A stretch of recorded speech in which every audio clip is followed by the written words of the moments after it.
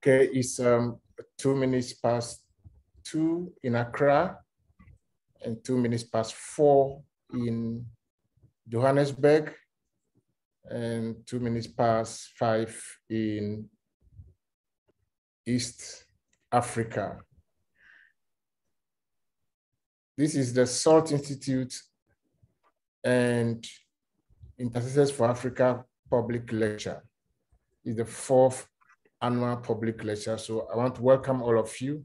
But before we go into the lecture, may I request that one of us, Mr. Makelama, offers a short prayer before we dive deeper. Mr. Ama, if you can hear me, please come in and share with the prayer.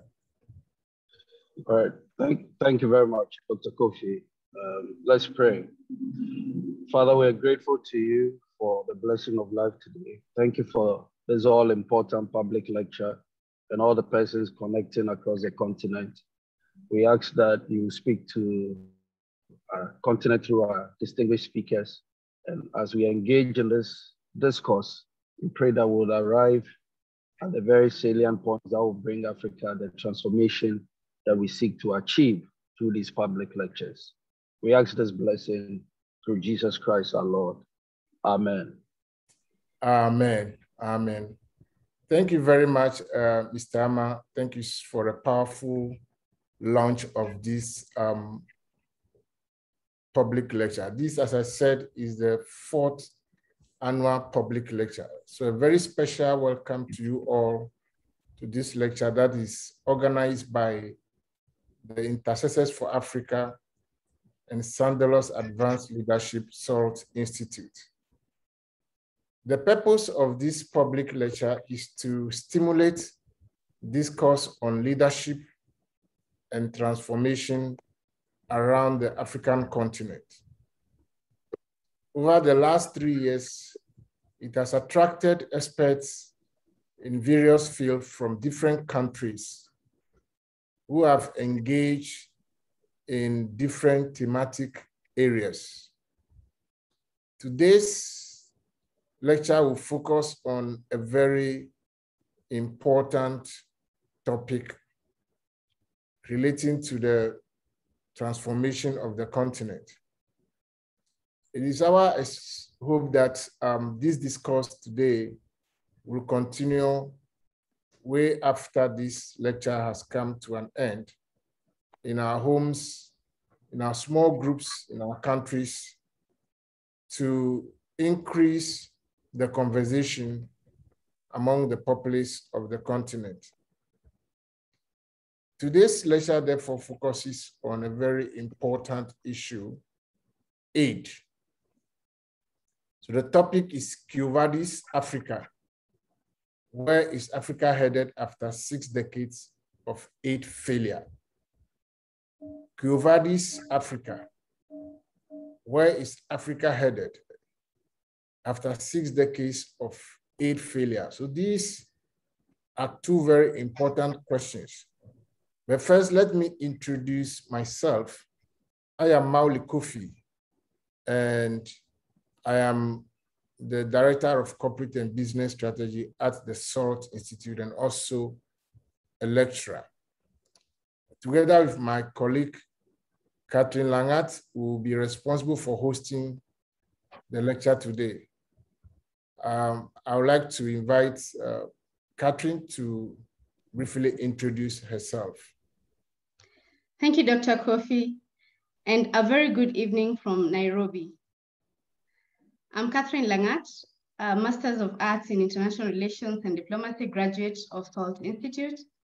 And indeed, together with a very seasoned Dr. Kofi, it's a pleasure to host you all in yet another enlightening and insightful public lecture, which I have no doubt will leave indelible prints in your hearts and minds. Today's topic is not only a contemporary one, but a very relevant question to pose.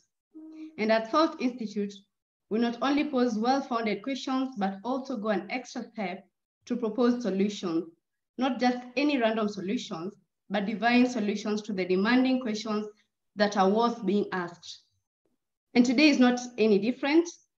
In the next 2 hours, please be prepared to capture some solid and enduring observations from both our keynote speaker and discussant. We welcome you all. Please, Dr. Kofi, back to you. Thank you very much for such a very illuminating self-introduction and a very succinct highlight of what we should expect this afternoon. The lecture and the entire session will be in English and translated into French. So make sure you select your language preference from the tools at the bottom of your webinar screen. Interpretation, and then you can choose the language preference to be sure that you are in the right language room.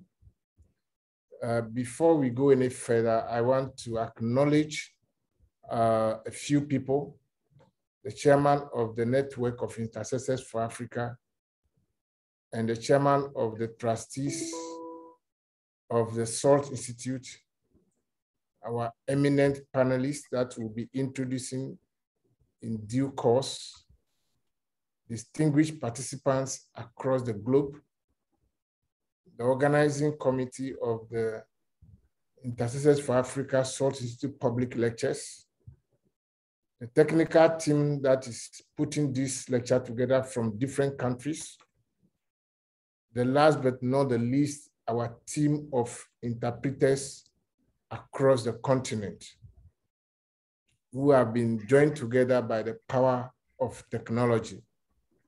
Please remember once again to select your language preference. And so let me take this opportunity to give you how this lecture will proceed. We will introduce the panelists, starting with the respondent, who will be introduced by my co-moderator, Catherine. And then we will take a poll, a short poll, to warm ourselves up to the conversation.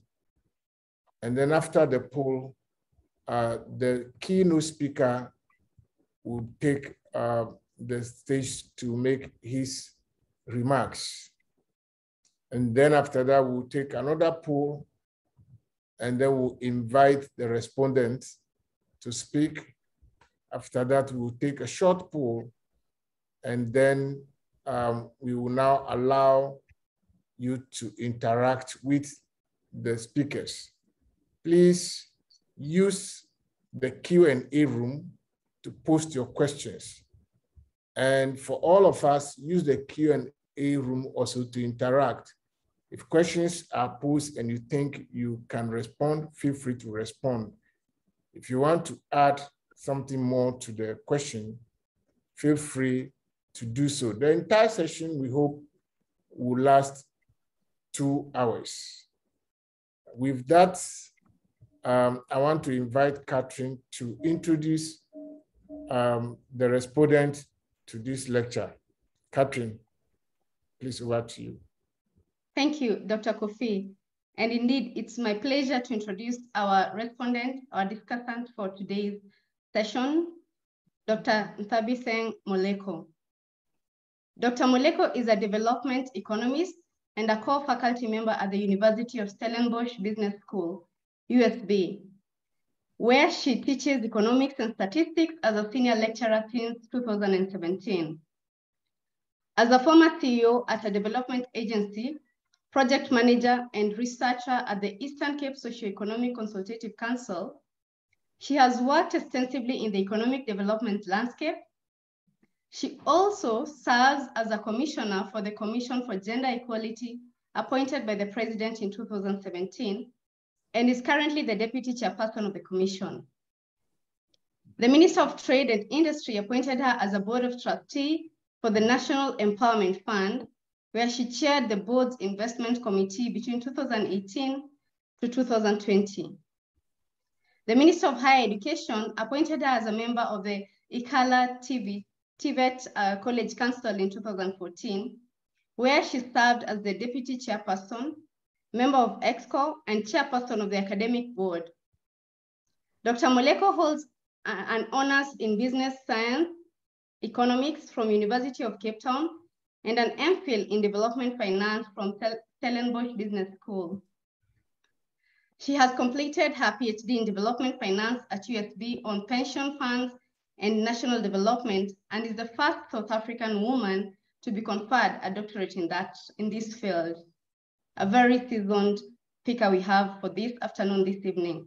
Please, Dr. Kofi, back to you to introduce our keynote speaker. Thank you very much, Catherine, and a very special welcome to you, Dr. Moleko. It's such a great honor to have you as a panelist in this lecture. Our keynote speaker is a very highly accomplished individual academically and has impacted the world in several fields, particularly in Africa and the United States. He is a leadership and management professor at Viterbo University, La Crosse, Western USA. He designs and teaches leadership courses, including meaningful, ethical, and practical servant leadership and mission, vision, and virtues in organizations. He is a leadership and management consultant and a civic educationist. Our speaker has a 22-year progressive academic and career experience spanning from media practitioner, international community development consulting, research fellow, manager in the corporate world, among others, to a present traditional university professor role. He is an author of 5 books, including Leadership is Concept Heavy, a case against fragmented theories in evolutionary and contemporary leadership, Counting the Count in Business Consulting, Ideation of Top 40 Business Consultants, Political Party Followership, and Political Leadership in Africa, Hands-on Teaching and Evidence-Based Learning in Africa, and Servant Leaders, the greatest among us from research to practice. This is why. He has been appointed Global Ambassador for the SALT Institute and has already shown a strong commitment to the vision and mission of SALT. As a son of the continent, he's equally very much interested in how we can bring changes to the development agenda of the continent. So ladies and gentlemen, help me welcome our guest speaker for tonight, Professor Enoch Opoku-Antwi. As I said, Professor will be taking the stage in due course, but before Professor Opoku-Antwi comes, please take this quick poll to set the stage for the conversation. May I invite our technical team to activate the poll, and it should take us just a few minutes. The first poll is, what do you consider the most important reason for the failure of aid to transform Africa? You have to choose one. What do you consider the most important reason for the failure of aid to transform Africa? The first answer is the design of the aid architecture itself maintains dependence. 2, limited absorption capacity in Africa. 3, highly inefficient, ineffective governments.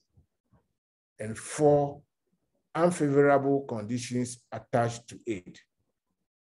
Now, may I ask our participants, functionaries, all of us who want to share their opinion on this question, please check your preference and we'll close and declare the results as quickly as possible.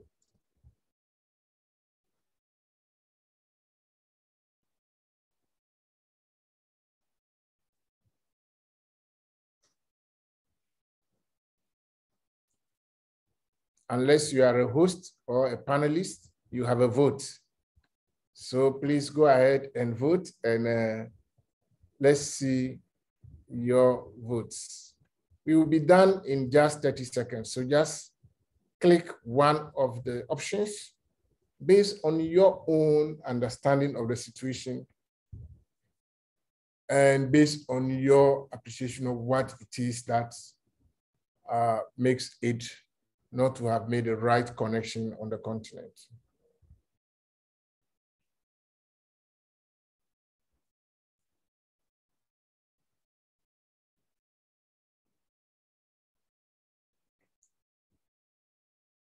Okay, we are doing well.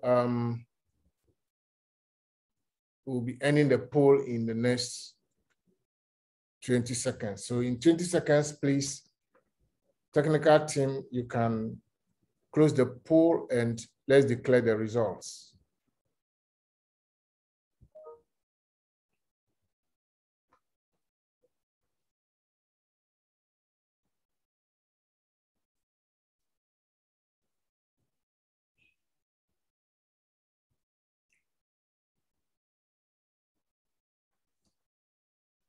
Yes, voila, this is where we are.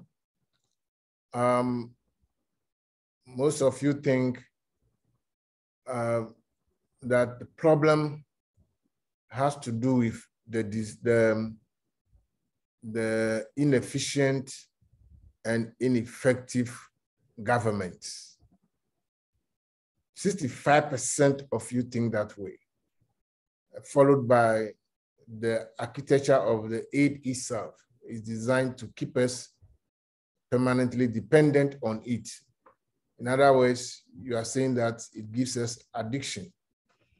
Only a few of you said that the conditions attached to aid make it impossible to transform our continent. Thank you for your thoughts, but this is just the conversation, and so you can't continue the conversation at your own level.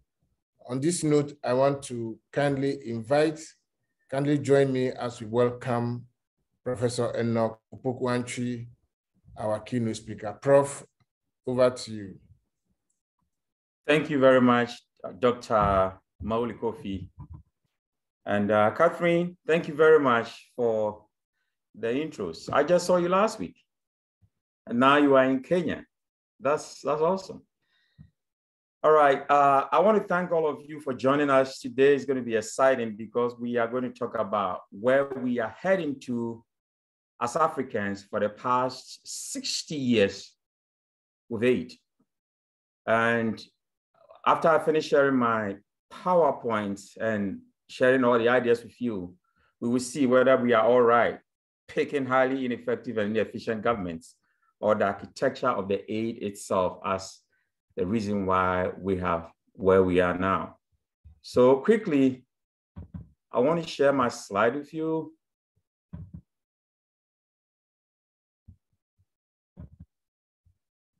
Who vadis Africa? Where is Africa headed to after 6 decades of aid? So if you look at, fortunately, I worked with the German Technical Corporation a couple of years ago. We were into small town water projects. So the German government was paying 90% of the cost, and the Ghana government is supposed to pay 10%. But the Ghana government decided to share the 10% with the communities that are benefiting from the water system. So the communities will pay 5%, and then the Ghana government will pay 5% will be ready. And then the Ghana 5% and the community 5% will not be ready. So we were forced to use the District Assembly Common Fund from source to pay for the communities. And the district chief executives will not allow us because they will not get percentage from that kind of money that we are using to make water for them. All projects with aid also have a time period. So 5 years, 7 years, after that period, they give all the resources and the cash to the government. And only you and I can tell where the cash also go. So we'll see what happens after this. Now, I want to start with George Bernard Shaw. He said that beware of false knowledge. It is more dangerous than ignorance. So have we been receiving false knowledge about aid or not. We'll see.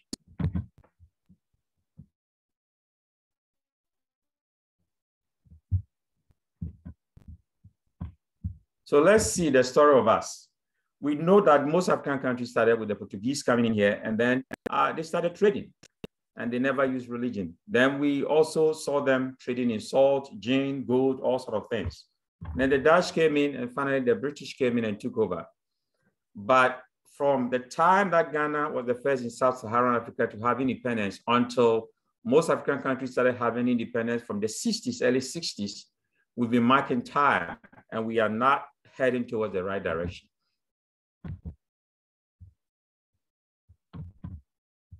So this is the story of us.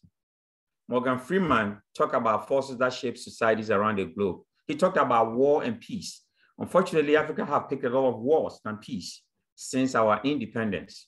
And then love and belief. Yes, we believe there are a lot of love among us, but we are still divided into tribes and clans.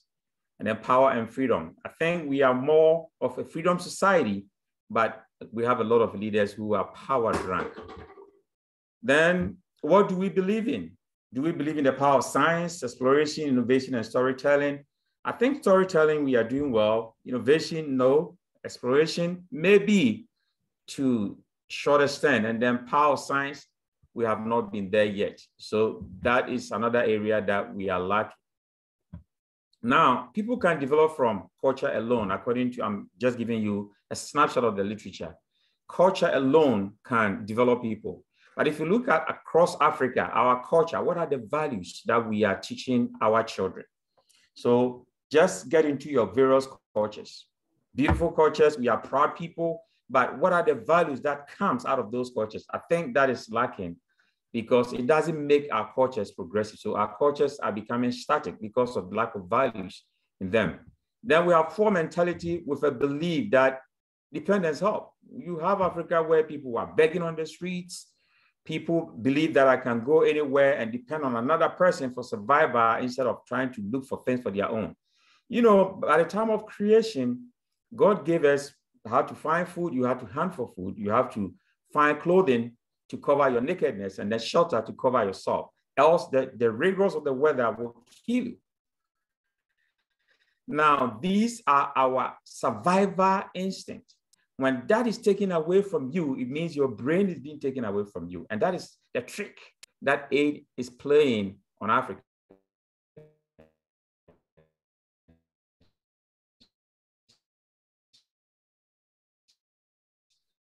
So if you look at it, that the dependence, does it help? I don't think to time and time again for that kind of help. It becomes even Ghana, for instance, after the Ghana had independence in 1957, it got to a point, getting to 1966, people were in a line queuing for toilet roll until the NLC, the National Liberation Council, came in. And that was the first time the military people took Ghana to the IMF for money. And since that time, we've gone there almost 17 times. So that is another issue. Now, if you go to depend on somebody, it creates the impression that, you are poor and you want somebody to help you in the way you manage your own things. That is not the way we want our system to go. Also, the big question is that, is there any clear link between foreign aid and underdevelopment in Africa? I think your guess is as good as mine. We've given reasons, and I respect the reasons that the poll gave, that we talk about inefficient and ineffective governments, and then the architecture of the aid itself. Well, somebody's giving you aid and they will have their own architecture, but do you need it or do you have to go for it? I believe that with all the resources we have, we are even lucky. We can buy any resource in the world. We can buy the best airplanes. We can buy the best ships all over the world because we have the resources to do so. Unfortunately, the resources that we have, we've not been able to harness it to make the best purchase of it. Let me give you one example here of what I saw from the Ghana Business News yesterday. It said Africa exported 6 billion worth of coffee in 2021.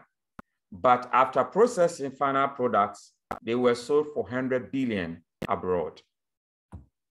So all the coffee we had, we sold them for 6 billion, but after processing by the West and selling them back to us and themselves, they made over 100 billion. So look at it. How are we adding value to what we have? And then there's also no agreement on the appropriate answers to these questions, because without a proper understanding of the culture of the people, you throw in aid and it doesn't solve the problem, according to Andrews. So this is the catch. If you look all over the world, in the advanced world, they don't throw money at problems. They throw ideas at problems. So always they're looking for the next big idea. And the idea solves the problems, not the money. We look for money thinking that the money is going to solve the problems. And that is why we keep going to beg for money, thinking that it's going to solve the problem, and it never gets solved. So it has created what we call the clinical or the cyclical, lazy and lavish mentality for most Africans. And this is coming from the literature. So you become lazy thinking that in that dire moment, somebody will come to your aid and then you go and get the money. But if you know that there's nobody who's going to help you, immediately you will think about how to get that resources. There's a book by a guy called Moyo, and the book is titled Dead Aid by a guy called Nthabiseng Moleko, Why Aid is Not Working. And he talked about aid being a trap. And I think I agree with him that, you know, we've been trapped by aid, thinking that anytime we go there, there's going to be a rescue point. But we keep going there, we keep going there. And I think that if that door has been shut on us, we'll be thinking about where to go next and working hard. I believe what Magufuli did in Tanzania, when he became president, he decided not to get aid, not to send a lot of people to UN conferences in New York, and he would send just 3 or 4 people instead of 150 and 200, all the trainings, professional development, going to hotels and spending money and all those costs. He cut those expenditures, and he was able to raise almost 4 billion of the local money to build a new dam. So some of these ideas are what we need. We don't necessarily need that peanut that we are getting from them. We need to internally generate our own money to build things for ourselves so that we can own it and be proud of what we've been able to do. I can confidently say here that all the aid stuff that we receive, after a while, 5, 10 years, go back to those communities, and then you see there's no results. Everything is wiped away, because when people do not have ownership, they don't really take good care of what they have. But once you contributed to making it, you take good care of it. So another issue here is that, and I agree with the structure of somebody talked about the texture of the aid itself. If you look at what is happening there for these foreign expatriates coming in with the aid stuff, one thing is that look at their professional background from the governors who started from the early 60s, when most African countries had independence. You will see clearly that most of the governors that came to Africa were not highly educated. Even those who are coming here to take care of the aid money, these aid issues, some of them are bricklayers, some of them are carpenters, some of them, they are not highly educated. Most of them are high school leavers coming to Africa to manage aid money. And look at how they pay themselves and the luxurious places that they stay and the chunk of money that they use in paying themselves. So in the end, most of the money goes back to them. If you have watched the recent aid coming from the Chinese government, you will see that it comes with a lot of people from China who comes to make sure they do the job. And those guys are being paid by the Chinese government into the account in China. So you can see that most of the aid money also goes back to the same people who they call the technical advisors, because they take the money to pay them. They come to lead a luxurious life here. And then in the end, the people who are supposed to be the right beneficiary of the aid don't get it. Then we also have there's an unfair global economic structure. But the question is, how did we structure our economy that we are at a disadvantage when it comes to the structure? And here there's a guy called Akono in 2008. He's arguing that aid in Africa is a band aid. So it's not a long-term solution. It's just like going to IMF. IMF was established for the advanced world to control the developing countries. So they will give you short-term measures to stabilize your economy, but you will never be prosperous going to IMF. No way. You will never be prosperous. They will give you something and conditions so that your economy will be stable for a short term, but in the long term, no, you're not going to be prosperous. So if you're looking for the long-term prosperity, then aid and going to IMF or the World Bank is not our solution. But unfortunately, we are so dependent on these guys that we keep going to them. So how did we get here? Northern structurally dependent economies, that is where we are struggling. We need to be dependent. And the dependency comes from this. We are the only continent in the world which consumes what we don't produce and produce what we don't consume. So most of the things that we consume, we import them. And anytime you are importing from another country, you are creating jobs for them. And that is not where we want to go. So if this guy is also saying something that is important, the Akono guy, he's saying that for long-term sustainable impact, he is thinking that if those giving us aid really are thinking about Africa, then why are they not thinking about transcontinental projects such as highways, telecommunication, and power plant? So as a result, why are the Chinese thinking about containers at the port? And they are looking at the mining sectors where they will get short-term gains and then go back to the country. But they are not thinking about inter-highways in Africa, telecommunications, because they don't have our interest. Mandela said something very important. He said that it's not every other country that wishes Africa very well. It's not everybody who wishes that well. So we have to be picking and choosing who we should trade with and who we should get aid from, because it's not every other country that is thinking well about Africa. Look at the Chinese. They come to most African countries, they're even worse, they don't care. When you are fighting, they are looting your resources, and we should be watching for that. So there's a bug also in our learning system, African educational system. The curriculum need a new design. The way we have designed our curriculum is not hands-on and evidence-based. So you can see that it lacks a lot of academic advising. It's very rigid, not flexible. It's very somber and serious. It's not joyful.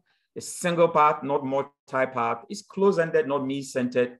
And then we are very competitive. So we list this person is number 1 in the class, number 2, number 3 to the last. But in the advanced world, it's more collaborative. And then ours is very verbal, not multi-sensory. And then we control a lot instead of nurturing in our education system. So if you look at the Bloom taxonomy, where you are giving just syllables, and then you are giving definition, it's not learning. Learning doesn't take place there. Learning takes place when you are analyzing and synthesizing and then evaluating, because education is not for consumption, it's for creation. So if you are learning and you are not creating anything out of it, that is not learning. But that is where, unfortunately, we find ourselves in education, where we should be thinking about changing our curriculum to make sure that it aligns with everything that is going on today. Now, after 2 years of COVID, do you know what the world is heading at? Mental health. The youth is having a lot of problem with mental health. Do we have any curricula that is looking at mental health so that we embed it into education? No. We are not looking at that. We even don't have that kind of research culture because academia is delineated from politics in such a way that even the research, quality research that is being done in Africa, the politicians are not using them for their policies. But in the advanced world, that is what is happening. They work in collaboration with academia so that all the advices are coming from academia, and it helps a lot. Because it is assumed that academia is very neutral when it comes to policy formulation. Then we also have inadequate public goods. See, no country has ever developed without public goods. And private goods survive on public goods. So we know public goods are an example of roads, hospitals, public schools. These are public goods, and individuals or private people cannot do this. So the government is supposed to build public goods so that the private goods can build on that. Unfortunately, we have terrible roads. We even have almost 64% of our roads in Africa untied. And the rural areas, we know what happened. Even clinics, getting access to the clinics is a problem. So public goods are lacking, and that is why private goods cannot thrive in Africa. I'm told that Michelin, the tire making company, was in Nigeria, and now they have relocated to Egypt because of power outages. They were not making any profit. We also have interdependence and perception that it's all about government. We just gave a ruling here on favorable, highly inefficient and ineffective government. We blame the government a lot, but who voted them into power? Is that none of us? So we can never import leaders from any other world, but ourselves. And we know the good leaders among us. Why are we so inclined to 1 or 2 political parties? We should begin to think about a third party, a third force. So if this party A or party B is not helping us, we are a people, and the people should think ahead. How do you get a third force that can really help us? For me, I don't care when somebody belongs to party A or party B. What is important is that we have good roads, we have good bridges, we have good hospitals, we have good schools. That is what we should be looking for. Our commitment to one political party, whether good or bad, is also killing Africans. Because we are so glued to one political party that it doesn't matter. It's our tribe, it's our tradition, it's this. So whether the party is doing right or not, we don't care. And that is really hurting us. We also don't have critical friends among us, even in leadership, political leadership. Why? Because if I belong to party A and I criticize the party, they will think that I'm destroying that party. And because of that, people don't speak, against their political party when they are wrong. The other point is that there's lack of orientation to believe that what we can do instead of always blaming the politicians. What are the people doing? 80% of leadership, political leadership, is followership. So what are the political followers also doing to make sure that the leaders are held accountable? We've also lost brains to the political party inclination perception. Anytime you speak, they will tag you, you belong to this party or you belong to that party. So people don't have discerning minds anymore, because once you are tagged as belonging to party A or party B, it means that whatever you say, it doesn't matter how sensible it takes, people will still not want to listen to you. And that is very unfortunate. We also have lack of ownership. I think I've touched on this. We have a situation where the politicians who are public servants are not even using public goods. So the public figures are not using, even when the president is going to a place and the road is terrible, they will make sure that they cut the road a day before the president comes in, so he will not see the bad road. We have a situation where they are not patronizing public transport. They are not patronizing public schools. They are not patronizing public hospitals. And because of that, they don't feel what the ordinary citizen also feel. And that is a big problem. I've even been told that we have a situation where even headmasters and headmistresses of public schools are not sending their own kids to the same school. Why? Because they don't believe in that system. And that is very unfortunate in Africa. We also have a problem with the African Union, toothless bulldog. The African Union cannot bite. And if you go to African Union meetings, I've attended a couple of them. If you go to Addis Ababa or any other place the African Union meets, it's terrible. The posture of those who are sitting there, they're thinking about just their salaries and their per diem. They are not even there to deliberate on the goodness of their country. It's all about the money that they will get from it.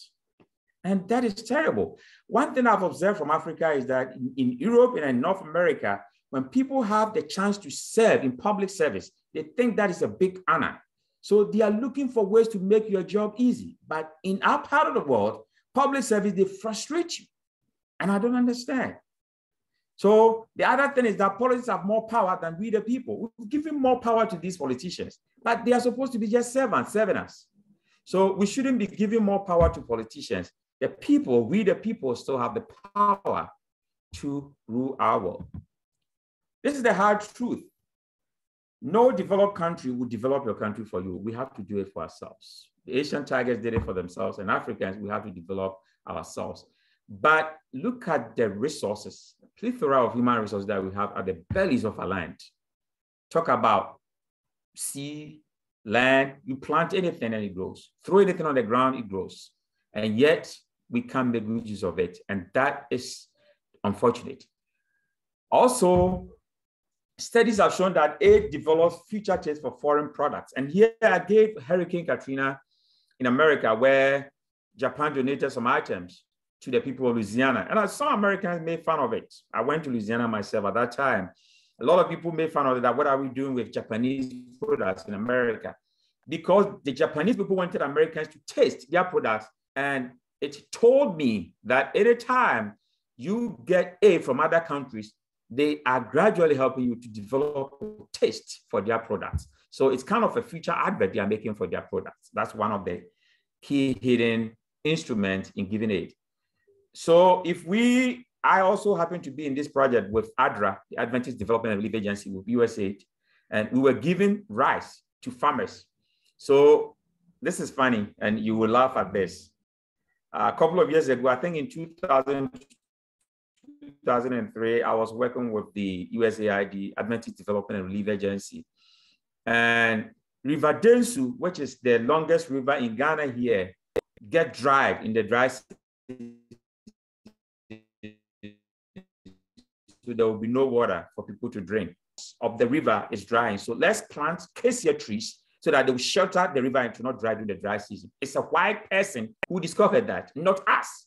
Now, after that, they decided, USAID decided that if you plant 1 acre of the acacia tree, they will give you 1 bag of rice. So food for work was what the project was. And guess what? Some farmers will say that I've planted 100 acres. You go and measure and it's just 50 acres. They think that some white people are giving free rice and they are getting it, but that wasn't the case. So sometimes when we finish this project, it developed the taste of these farmers for American rice, but not their local rice. So think about the taste that is also made for. Then aid will never make you prosperous. I've already said about this. And we have leadership that is corrupt, and some of these aid money never get to the source that is supposed to be. Go to the northern part of most of the African countries, Kaduna, go to most northern part of Ghana. Every 15 minutes, you see a non-profit car, an NGO car. They are all trying to help. Learning, women empowerment, women health, learning, all that, but yet we are not getting results. So aid is just a temporary relief. It is never free. And we all know that most aid money is also stolen or misplaced. So what moments are we chasing after 60 years? We all have a situation where there is aid fatigue. The donors are tired of us, and we are saying that we are even beyond aid. Ghana has a mantra that Ghana beyond aid. I have a couple of, sorry about that, I had to drink some water. I have a couple of friends who are wise, and they were telling me that they find it fascinating when Ghana talk about beyond aid. And when Ghana talk about beyond aid, the president gave it to the senior minister at that time. There was a guy who is now the chief whip, who I happen to mentor, and I wrote an article about Ghana beyond aid. So I know, what Ghana is heading towards in this case. And they gave me this scenario. Think about 5 brothers in a home where all of them are working hard and only one brother is lazy. And always each of the 4 brothers will give the other brother who is lazy, get this money, get this money. And one day that brother stands up and said that I am beyond taking your money. I'm beyond it. Now, the question the 4 brothers will ask themselves is, has he got some money somewhere?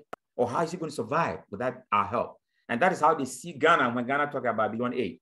You are coming to them, every time you are coming to them, you are not self-sustaining now. And then you are saying you are beyond aid. So what are you doing to be beyond it? You shouldn't just be saying it, but you walk the talk. And that is what is lacking here. So have you seen any impact of their activities? Well, not many impact have been made. Like I said, it's a short-term gap. For the long term, it's not helping us. Then government funds. If you go to the ministries and agencies and departments, government fund is not coming. So it's these donor agencies' money that is helping them. And unfortunately, most of the money that you see coming to the agencies, they also spend it on things like cars and training and professional development, and it doesn't get to the roots. I put something here. If you come to Ghana and most of African countries, the number of even primary schools, the Ministry of Education are not aware of the numbers. But non-profits are aware of it because some schools are beyond the rivers that nobody can go there. But these aid people go there, and that is very sad. There's also this study that said that after independence, we know India, they picked technology from the British after colonization. And we picked their language, we picked their dressing, and then we picked their names. So the most important thing, which is technology, we did not pick it. And that has not helped us. So we've also lost our identity in doing that. Kwame Nkrumah said that we prefer self-governance with danger to service and tranquility. And he said the Black person or the Black man is capable of managing his own affairs. Unfortunately, we have struggled at the economic front in managing our own affairs. Are we capable? Yes. Are we able? Yes. Are we willing? No. So the willingness is not there. Anytime we talk about capability, 2 things should come to play: the willingness and the ability. We are able to do it, but we are not willing. And why we have not been willing to work together in solving our own problems or managing our own affairs, only God can tell. Do we have plans for self-actualization? No. If you look at history from independence, I saw why that most of the leaders that started Nyerere, Nze, Jomo Kenyatta, I'm talking about Nkrumah, Kamuzu Bandes and the others, why did they put most of their political opponents in jail? That also cost us a lot. So if you look at the trend, you can see that there's a problem with dissenting views. And that borders on personal development. So that kind of personal development where we work together to build a common agenda has not been there. We keep tearing ourselves apart. If you go to the advanced countries, it's not like that. Political opponents are not put to jail because they don't agree with the person in power. If you look at, I'll talk very soon about institutions, how institutions work.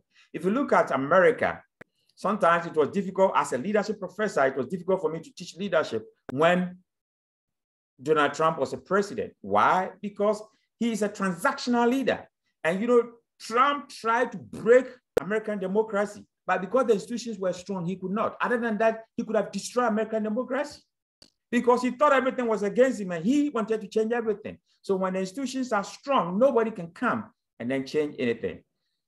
So think about why we were putting most of our people. So we built a lot of harbors and bridges and everything, but the human capital development was lacking because we put a lot of our opponents in jail. We didn't want to hear dissenting views. But one of the laws of leadership is that you have to learn how to use your enemies. And enemies in quote. Your political opponents are not your enemies. But in Africa, we have not learned to use them. It's always the winner takes all. So let's say there's an election. Somebody gets 52% and win. And another person gets 48% and lose. The one with the 48% lose everything. And the one with the 52% wins everything. And for 4 years, those who had 48% will be pulling the 52% down for 4 years. So they will never agree with anything that the 52% would do. And when they turn around the next election, the same thing. So we keep tearing each other apart and pulling each other down. That has not helped us. So I've talked about India that rejected the British religion, name, address, dressing system, and the food, and even language. But they adopted their technology. So today, look at India. And that tells you, with the statistics that you are seeing on the screen, that you can be religious and prosperous at the same time. So people talk about African religion has made us poor. No, Israel is religious. They are rich. If you go to Saudi Arabia, they are religious. Go to Dubai, Bahrain, yes, they are religious and they are rich. So yes, your religion, you can still hold dear to that and still be prosperous. And I think we've not been able to balance the two. That is a problem. So I've given some ideas here about why India is still using their language. And people have talked about language development is really key. I'll quickly talk about that. It's really key that if we don't develop our language, it's going to be a problem. It doesn't matter whether you have 5 developed languages that people can, use, but we need to develop our own language and be proud of our language. So Nigeria, I've given an example here, more than 80 acres of arable land, but they import food. Same to most African countries, we import food. I'm being told that even guinea fowl, we are importing guinea fowl into Ghana, when in the northern region, you have a lot of guinea fowls. Even tomatoes, we are importing tomatoes. If you go from Madrid in Spain to Barcelona, or let's say from London to Coventry, recently I was there, to Coventry, you see that every acre of land is developed. They are planting something or there are animals somewhere. But if you come to Africa, large areas of land is uncultivated. Nobody's touching it. Nobody's doing anything about that. And the question is, why are we leaving our lands bare and not planting anything on it when we could have put it to good use to plant all kinds of crops instead of importing them from other countries? So we have here a guy from Nigeria, Kola Masha. He said that just as oxygen is to fire, so are unemployed youth to insurgencies. That's why we see a lot of insurgencies in Africa. Our youth need jobs. So jobs, jobs, jobs. I believe that instead of giving freebies to kids and individuals, let's create jobs. After all, when they are working, they can pay taxes and then we get money for the country. So from Angola to Zimbabwe, from Mali to Mauritania, unemployment rate is very high, from 90% to 34%. Most Africans don't have a job that they are doing, and that is very unfortunate. So in economic way of thinking, Paul Hayne talked about economic way of thinking, and he made it clear that we struggled at the economic front. But one of the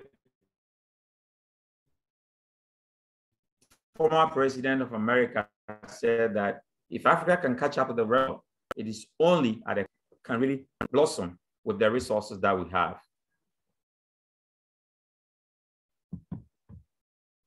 Let's also talk quickly about perceptions. Are they real? Yes, I think it's real. We are over-dependent on others. Is everything about the government? No. What role can citizens play in our own system with pride and self from the heart for our country? Patriotism is also one of the things that is lacking in Africa. We want to buy products from America. We want to, you see somebody, I've been to some hotels here, you see American flag, British flag, and even that country flag is not there. You will never see a flag of any other country in America. You never see a flag of any other country in the British. It's all about the Queen, Hail the Queen in the British. It's all about American flag, USA in America. So what is happening to our flags and the way we honor our national flag and then take pride in them? So we should begin to have that kind of patriotism because this is the only country God has given to you. Without this country, you don't have any identity. We should hold that country we have in pride and stop aligning ourselves to our tribes and our traditions and everything because without that country, you are nobody. So without Kenya, because your passport says you were Kenyan.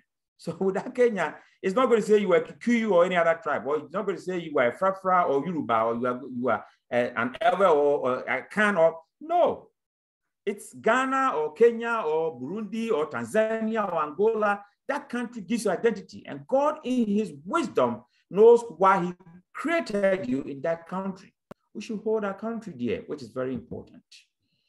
I have a quote from John Maynard Keynes. He said, a theory of economics does not furnish a body of subtle conclusions immediately applicable to policy.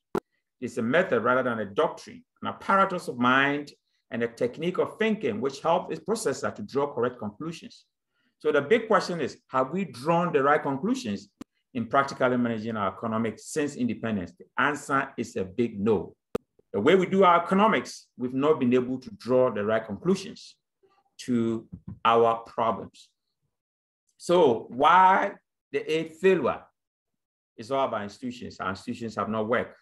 And we have a lot of Nobel Peace Prize winners who talks about institutions. They say that it's a humanly devised constraint that structure human interactions. So institutions should structure the way we interact.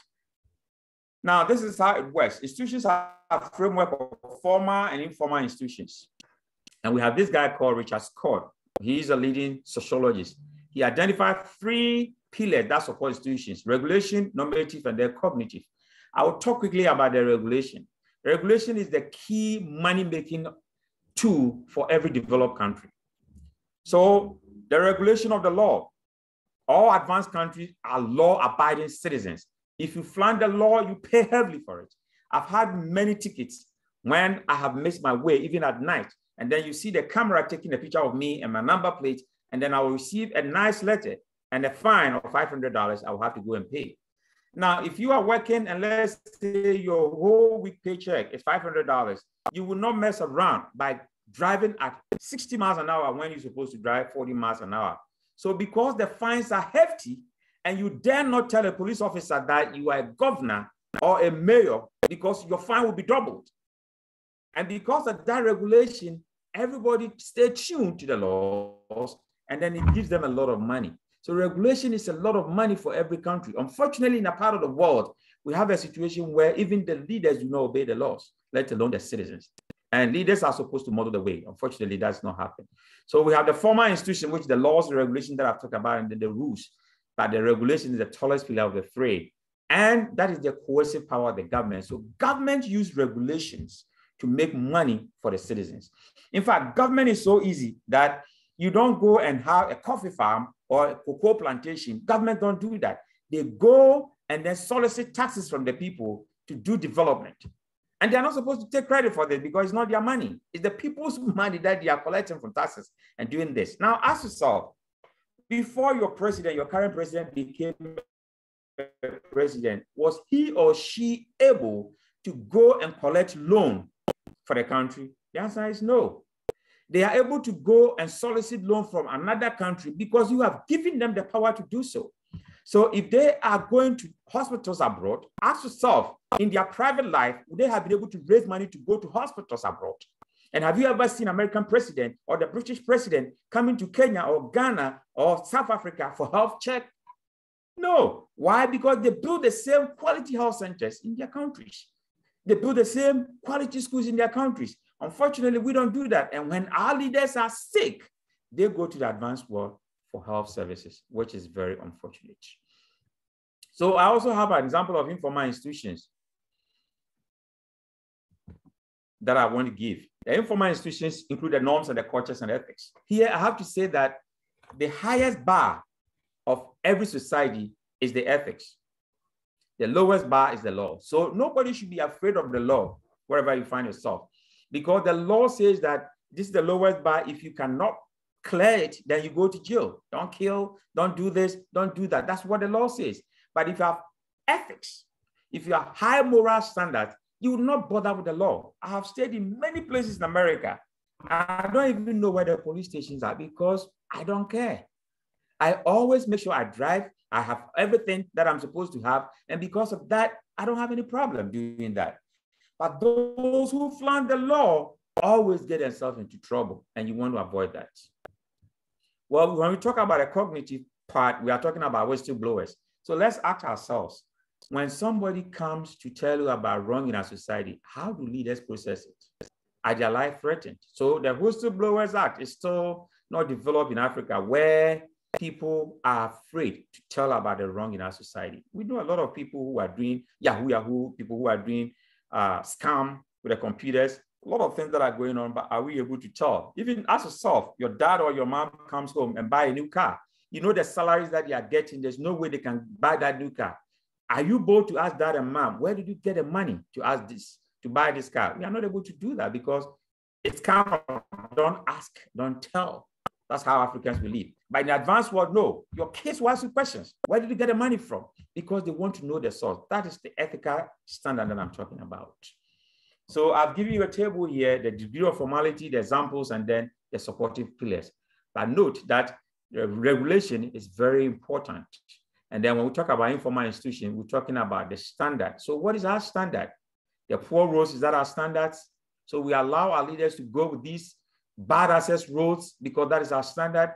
We allow them to give us bad schools, that's our standard. We allow them to give us hospitals without beds, is that our standards? So the informal institutions that are there, what is the standard and the norms and the culture that we have built for ourselves? And I think that unfortunately, our standard has been very low for our leaders, because when the snow comes in the advanced world, that very night that is snowing, there are still blades that is shoveling the snows, and it's just done because the next morning, people, even when it's snowing, people are still passing through going to work. So you have to shovel it. In our part of the world, it's different. So we need to raise our standard if we want to get away from it. So what do institutions do? They reduce uncertainty. And that is why institutions are very important.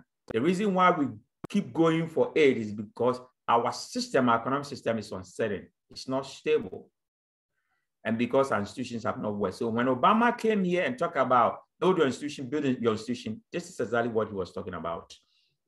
Then when we talk about institutions, they help in quick decision-making. So decision-making is really concrete when you have that kind of institutions in place. And it helps for business mapping as well. So institutions constrain the range of acceptable actions. If you have institutions working, you can tell that this is accepted, this is not accepted. And when you reduce uncertainty, you have a lot of things that is going your way. So a lot of economic failures we have is because our system are uncertain and we cannot take a lot of shocks. And once it becomes like that, we know inflation. Now you go buy something today, the next day the price is so high because transaction cost has increased.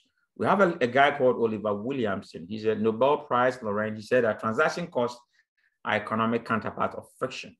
So anytime institutions are not working, transaction costs are going to increase.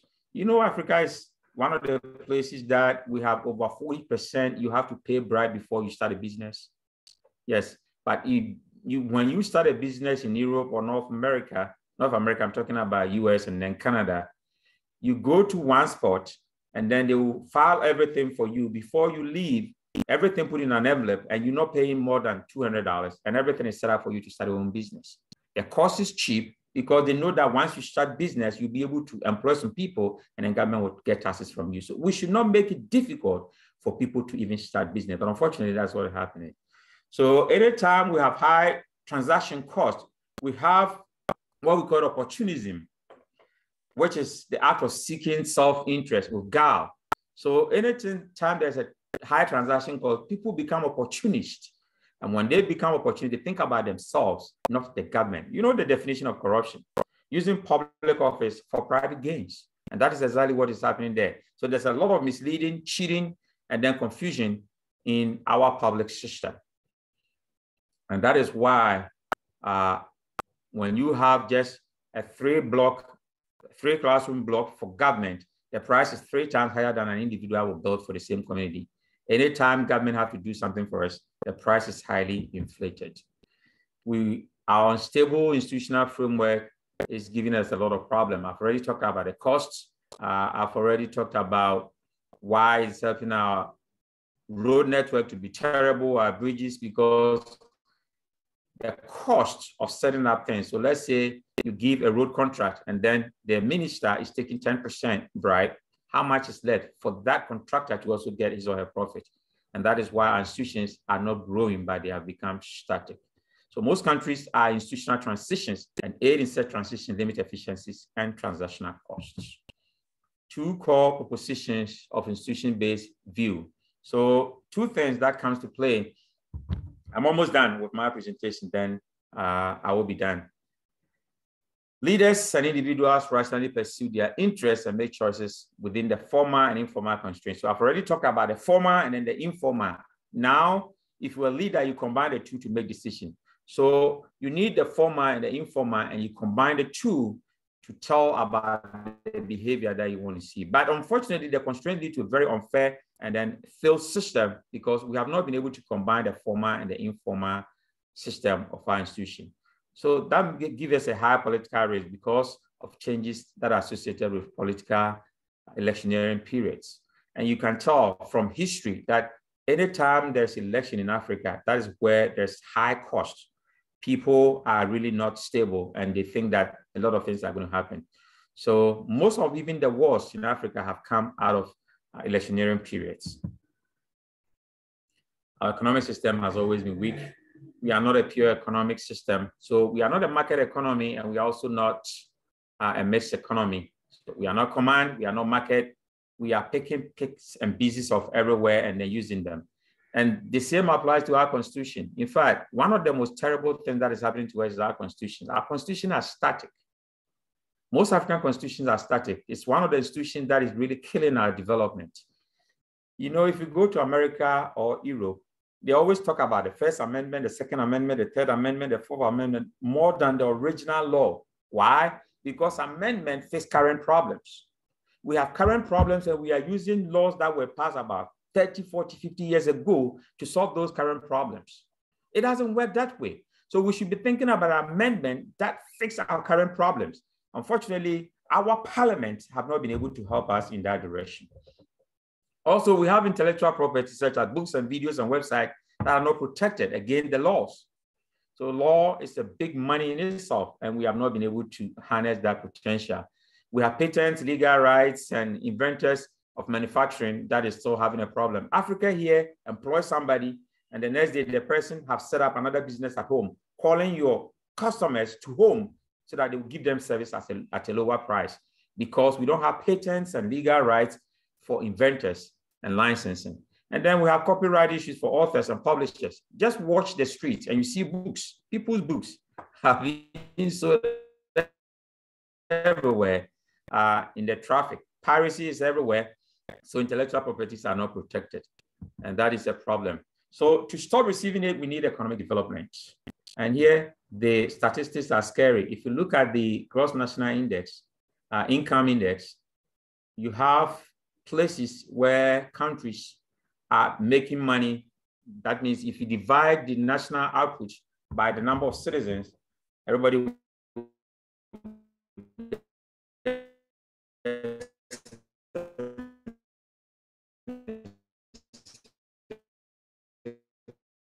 thousand in some countries to that. Then a Norwegian who is having a gross national income of 76,000 and somebody from Mozambique who is receiving 110 means that the person from Norway is about 770 times smarter and hardworking than the person from Burundi. But that is not how it's supposed to be. And I don't believe that is the case. There's another second argument that the rich countries are endowed with natural resources, but compare the resources of Congo, which is the breadbasket of all natural resources. Everything in the world, every natural resource in the Democratic Republic of Congo. But look at the poverty level there. Look at Africa. What resources haven't God given to us? So why can't we add value to them? And then we are struggling. If you look at the oil being drilled in Ghana, do you know the percentage Ghana gets? Less than 15%. How come that you have oil in your country? Somebody from Britain and America comes to drill it in your land, and you will not even get 15% of it. Not even 1/5 of it.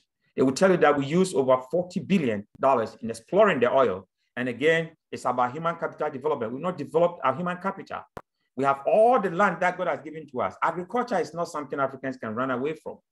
Belgium has done it. It's helped them.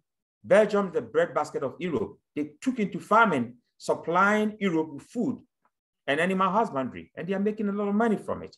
So Africa, that is one area that we have comparative advantage, but unfortunately, we are not using it. So what is the way forward? Values in our cultures. Values is everything. Even leadership is now defined as your character in action. So your values shine through in your leadership, and that is very true. So our ethics, our standards, and our principles are low or compromised, and we have to look at that. There's a guy called Hofstede. He's a cultural expert. He talked about collective programming of the mind. That distinguishes one group from the other. So the collective programming of the white people, or talking about the advanced world, has been different from the collective programming of us. So fly from Kenya or fly from Ghana, Accra, to London, it's 6.5 hours, and it's a different world. And then you fly back to Africa, it's a different world. Fly from Nigeria or fly from Congo, and it's about 10.5 hours to New York. It's a different world. And you fly back, reverse journey, and it's a different world. So why have we chosen to be who we are? It's all about collective programming of our mind. Why we throw, garbage everywhere, why people pee everywhere, why people poop everywhere. It's a collective programming of our mind that this is okay. When in advanced world, it is not okay. So we should be looking at that. So think about the filth, the waste, national issues, corruption, leadership, followership. This is all collective programming. And we should be thinking about our collective programming, because that is the culture we have crafted for ourselves. I also talk about language development. So the Japanese speak Japanese language, British, English, Netherlands, Dutch, German, but Africa, we have 3,000 languages out of the 6,000 languages of the world are coming from Africa alone.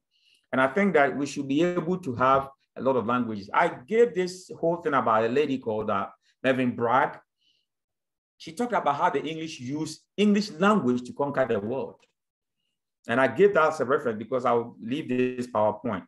And she talked about that was an intriguing thing that they used to conquer the world as a language. You can see that now the Chinese are also helping universities to set up Chinese language, because language is a key area of domineering another culture. And here there's a guy called William Shakespeare. We've all heard about him. He added 2,000 words to the English language. So let's develop our language. There are many words in English that are not in our local languages. So let's develop that. It's going to help us. Here I recommend Kenyans. They have Swahili as a national language. Most African countries don't have a national language. And like I said about Belgium, they have about 4 to 5 national languages. We can do the same. Not necessarily just one language, but we should allow some of these local languages to blossom because they help us. I'll always tell the story. I was a manager with Pearson in Ohio, and I was in charge of 230 different state board testing. What I saw is that a test like nursing, so, medicine, pharmacy, nursing, GRE, GMAT, but a test like nursing takes 6 hours for people to do. So somebody comes to do the NCLEX, which is the state test board for nursing. And instead of 6 hours, after 45 minutes, we test your brain. So it's an adaptive test. We ask you a question about anatomy, you answer them, we go to physiology. And then we realize that if you, after 45 minutes, you've answered, let's say 60 questions, you got 40 right, then you know what you're doing. Your screen turned blank and then you pass. After 45 minutes, you've answered 60 questions, you've got 40 wrong and then 20 right. We know you don't know what you're doing. Your screen turns blue and then you fail. But most Africans that are observed as a manager there is that they will come and sit after 45 minutes, they've answered 60 questions. You know what? They have got 30 right and then 30 wrong. So the computer adaptive test, we don't know whether they know what they're doing or they don't know what they're doing. They don't know what they are doing. So we allow them to sit for the entire 6 hours. That is difficult for somebody to sit for entire 6 hours to write a test. But most Africans are observed. That is that. Why? Because they have to read the question in their language, in the English language, interpret it in their national language, their local language, before they can come and answer. It slows them down and it makes them slow in everything that they do. And we all know from psychology that we dream in the native language of our parents. So yes, I understand different languages, but when I dream in the language of my parents, not in English. And that is why it is important to develop our language. So I've talked about languages that we have in Africa, and then we see that the Chinese, how they're also using language to help them. So Chinese is the world's most spoken language. You would think it is English, but no. It's Chinese. So look at that. English is a distant second, 6% of the world population. So language development is really key in our world. So by the numbers, I've given the language here, and then the sources is nicely cited. So how do we leverage our resources and capabilities? How many minutes do I have left? 5 minutes or 2 minutes? Please, moderator, just let me know. You can just come in anytime. How many minutes? Please go ahead, Prof. Yeah. Okay. Yeah. So leveraging our resources and capabilities. What are productive resources? We have the natural resources in abundance. There's nothing wrong with our land. There's nothing wrong with our people. There's nothing wrong with our resources. The only thing we are lacking is exemplary leadership. That's all what is lacking. And when we have the right leaders, they will harness all the resources to maximize the benefit for our society. So how do we deploy all these resources? We have many of them: financial, physical, technological, human, innovation, and reputational. West Africa, we have a lot of reputation. The problem is that we are proud people. In fact, we love our culture. We are proud people, just that we've not been able at the front end to be able to reach where we want to be. And we lack research culture. We all know that culture of research is non-existent in Africa. Our academia is doing well, but unfortunately, like I said earlier, our politicians are not using the right potential of academia, which is unfortunate. Ebola is an example. When Ebola has been in 1957 there from Congo, and yet we never set up a research to find a solution until recently when Ebola came, and there were 2 Americans who had it. They had to come to Emory University. That time I was at Emory University in Atlanta, Georgia, for a conference of Association of Political Science Professors. And I was at that conference when I saw that guy being brought there. And you know the research that they used in solving the Ebola? It was a blood of a rat that they used in making this preparation for Ebola. And yet it was an African-based disease. Ebola was strictly limited to Africa. And we had not found a solution until an American got infested with it, and then they tried to find a solution to Ebola. So let's begin to think about our culture of research, how we can have research to solve African problems.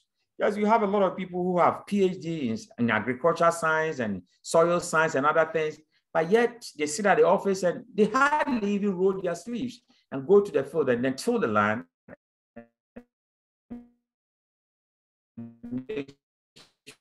There are a lot of development. You also have electric people who don't even know how to do that. I think that we should be hands-on and then be very knowledgeable with the mind instead of just our minds are very knowledgeable, but our hands are not able to do that.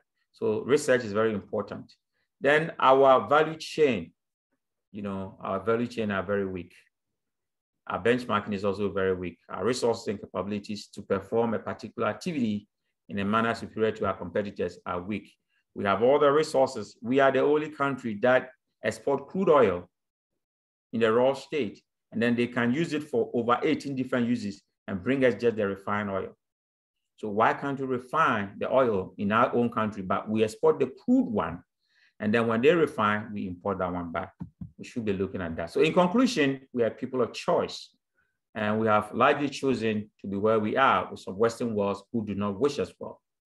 So that whether we continue to receive aid or not, for our development, the choice is always in our hands.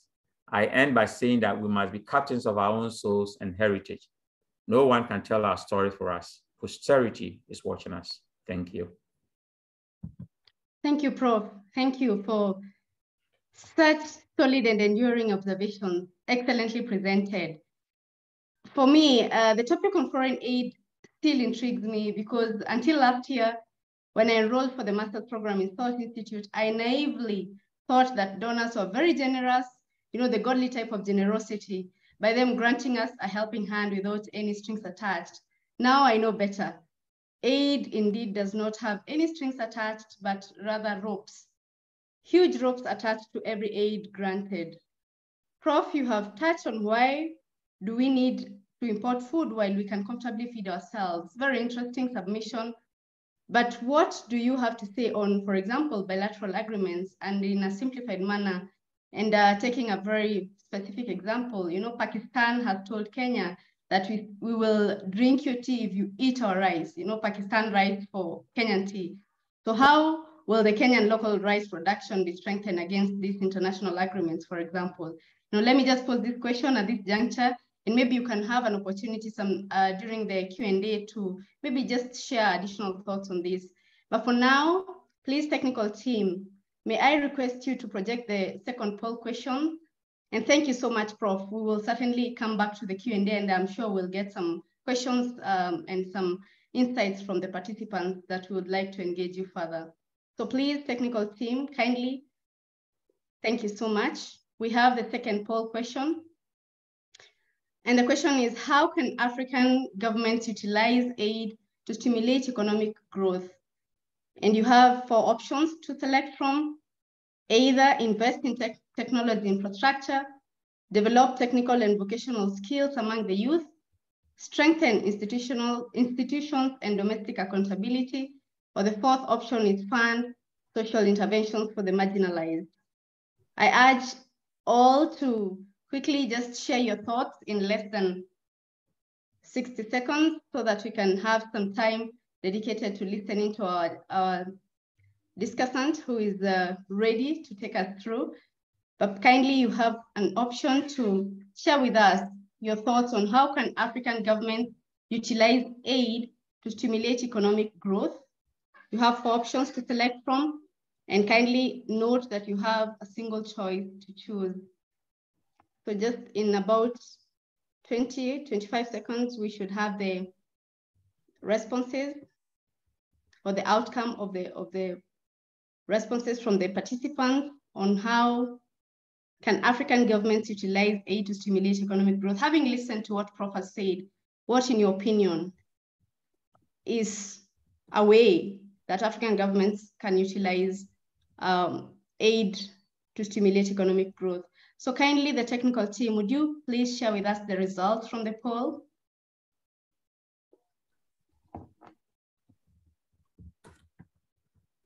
Thank you so much. And we have a majority, if I can say it that way, of slightly more than half of you thinking that African governments can utilize aid to stimulate economic growth by strengthening institutions and domestic accountability. Slightly more than 30% think that it's through developing technical and vocational skills among the youth. Of course, having looked at the statistics on which countries have the highest youth unemployment, which is so scary to think about it. And about 13% of you consider investing in technology infrastructure as a means and a way that African governments utilize aid to stimulate economic growth. Thank you so much for your responses. And I see now that we have our discussant ready to take us through the second part of our session this evening. And now, ladies and gentlemen, let's listen in to insights from our discussant, Dr. Moleko. Please, Dr. Moleko, you have the floor. Thank you very much, Catherine, and a very good evening or good afternoon to everyone who's here, to the chairman of Intercessors for Africa, to the chairman of SALT and the trustees who are here and the leadership of the Institute, my fellow speaker, Professor Enoch Opoku-Antwi, and to the management of the Institute and technical team led by Mr. Michael Amma and Dr. Kofi, a very good afternoon. And more importantly, to those who are listening, and thank you so much for joining and supporting today's engagement. I'm going to get right to it and deal with the issues that have been raised in today's discussion.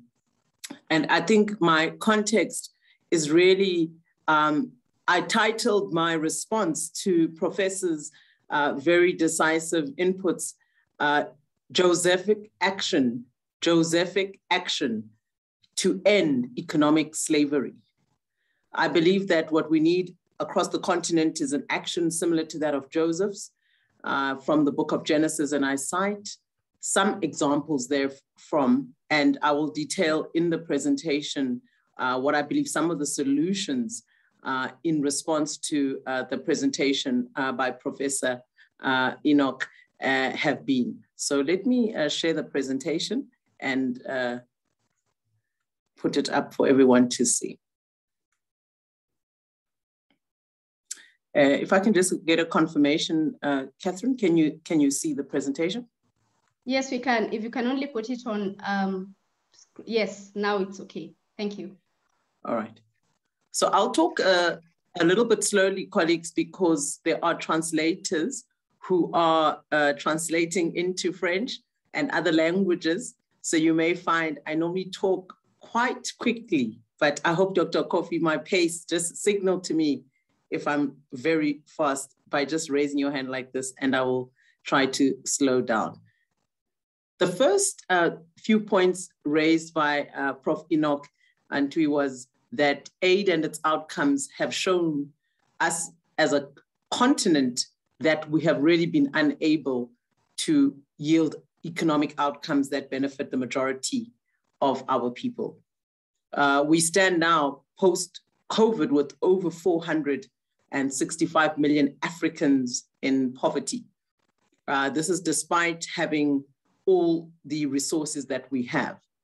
Now, he has pointed out, Professor has stated that we're largely government dependent. He has pointed out that in that context, we have an education system that doesn't necessarily focus on impact. And I concur with his comments and sentiment, Professor Antwi. We have many public goods. I want to even emphasize that the public goods are not for the elite, they're only for the poor. And what you're finding is across the continent that the elite don't use the public goods except if necessary. Majority of them use the private goods, which they don't necessarily see a change of their livelihoods and outcomes of. I concur with his point that is made that free aid is not free. There's no such thing as a developed nation that will assist you as a developing country to develop yourself. And what I would like to add to that is, for me, that Josephic action, when I say Josephic action, I'm talking about the man Joseph in the book of Genesis. He was sold. As a result of that sale, many, particularly his brethren his brothers thought that they would be ending and terminating his destiny. Now, that wasn't the case. However, the sale and the underpinning the sale has many implications for the continent, and I'll outline what I mean by that. He used the example of Nigeria and how they have many resources, but despite that, the productive capacity doesn't yield to youth employment. And I think this is really the scene across the board. And this is what we see in most of sub-Saharan Africa, where the youth is not the economically active portion of the population. And the unfortunate issue that we then see is that either the youth is involved in illicit activity, in crime, or they are in ships in the Mediterranean Sea, trying to get to Italy, trying to get to France, trying to get to America, trying to leave their own native country for better economic opportunities. And this is a problem that can be turned around. And the last point that he has summated in the last portion of his presentation was about the management of the economies and the use of institutions and regulatory framework. Now, I want to emphasize, my point is that what we need to see is a change in the use of institutions and the regulatory frameworks so you can service the people. Unless you change the laws, unless you change the frameworks, you are unlikely to see, even with new leaders, change in outcomes. And I will explain that in the presentation in response to Professor Antwi's submission. How do we end this economic slavery? And what do I mean by economic slavery? I want to explain the theory now. This is the continent of Africa. I put it in amidst the continent and the others because I believe that we are a great light, and I believe that we will arise and shine, for our light has come. I do believe that our best days are before us, and I'll explain that. If you look at the map I just showed before, this is the map all of us have been taught in all of our lives. This is the map that you and I picture when we see the size of Africa against all the other continents. But the true map is what I'm going to reflect. If you look at the size of Africa, it has been made smaller than it actually is. I don't know what the reason and who did this, but I know that now when you do look at the evidence and visually how they are showing the size of Africa, in our continent, we can put China, we can put the United States. If you look on the right here, I'm just trying to put a pointer so everyone can follow with me. Look on the right here. The United States can be put in our continent. That's the size of this United States, the square miles, about 30%. The whole of Europe can be put in our continent. This is the size of India in our continent. And you can see China at the bottom there in our continent. Now, if I put all of these countries in the map of Africa, including here, you can see the UK. Can you see that all of the different countries and the continents of the world, a large proportion of them actually are much smaller than what they have been told to us. We've been taught that we are smaller than all these countries cumulatively in that other map. But if I show you now what is the actual size, you'll be surprised and shocked as I was. So all of this, if I put the facts for those who like numbers, China, the US, 32%, China, 31%, India, 10%. All of these countries combined, if I add Mexico, Spain, Sweden, Japan, New Zealand, Italy, UK, Greece, they do not amount to more of our land mass as the African continent. They are actually less than 100% of our land mass. Why are they constantly showing us this map? Because if you look at this map, you are smaller than all these countries. Let me show you the real map. Have any of you seen the real map is what you are seeing? I want to show you this again. This is the real truth of the situation. The continent of sub-Saharan Africa is here. These actual sizes of all these continents, can you see how much smaller they are in true size to the continent of sub-Saharan Africa? Australia depletes, Europe depletes, Russia depletes, Americas deplete, Greenland and all these other nations are much smaller. And this inherently is the issue that we have as a continent. A lot of issues we have is primarily because of misinformation. We have been told not our true size, but I believe is to keep us locked in a wrong mindset and a wrong perception about who the true Africa is. Genesis 37, verse 27. We see here the first issue about slavery in one of the examples of slavery in the Bible. And I'm going to read this scripture. It says, "Come and let us sell him to the Ishmaelites. Let not our hand be upon him. He is our brother and our flesh." And his brothers listen. Verse 28, "Then Midianite traders passed by. So the brothers pulled Joseph up and lifted him out of the pit. and sold him to the Ishmaelites for 20 shekel of silver. And they took Joseph to Egypt. So here we see something about slavery. Here we see something for the first time about a young man named Joseph who had a dream that made his brothers so infuriated that they decided the only way was to kill him. One of the brothers then intervened to say, let's not kill this one. Let's rather just put him in a pit. When he came back, his other brothers decided to sell him. Before he came back, found that they'd sold him, and he was devastated, but there was nothing he was able to do at that time, according to him. So Joseph went to Egypt. I want to put a preposition here that says, giving development aid to a slave is immaterial. That slave remain in chains. We cannot give aid to African nations who remain in slavery, because that aid is not going to help us if we are in chains to get out of the chains. What we need is to get out of the chains. What are those chains? In Genesis 37, what we see there is that the brothers made an agreement. An agreement is always made when a destiny is altered. Irrespective of the humanity of that individual, you will see that there is a sale that is made.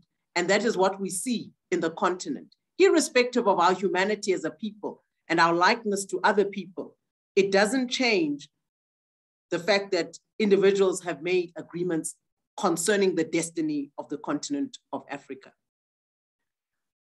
You may even think that you are being lifted out of a pit, but you may find that being lifted out of that pit by those very individuals is actually into a far worse disposition and into slavery. Why is a sale something that I'm focusing on?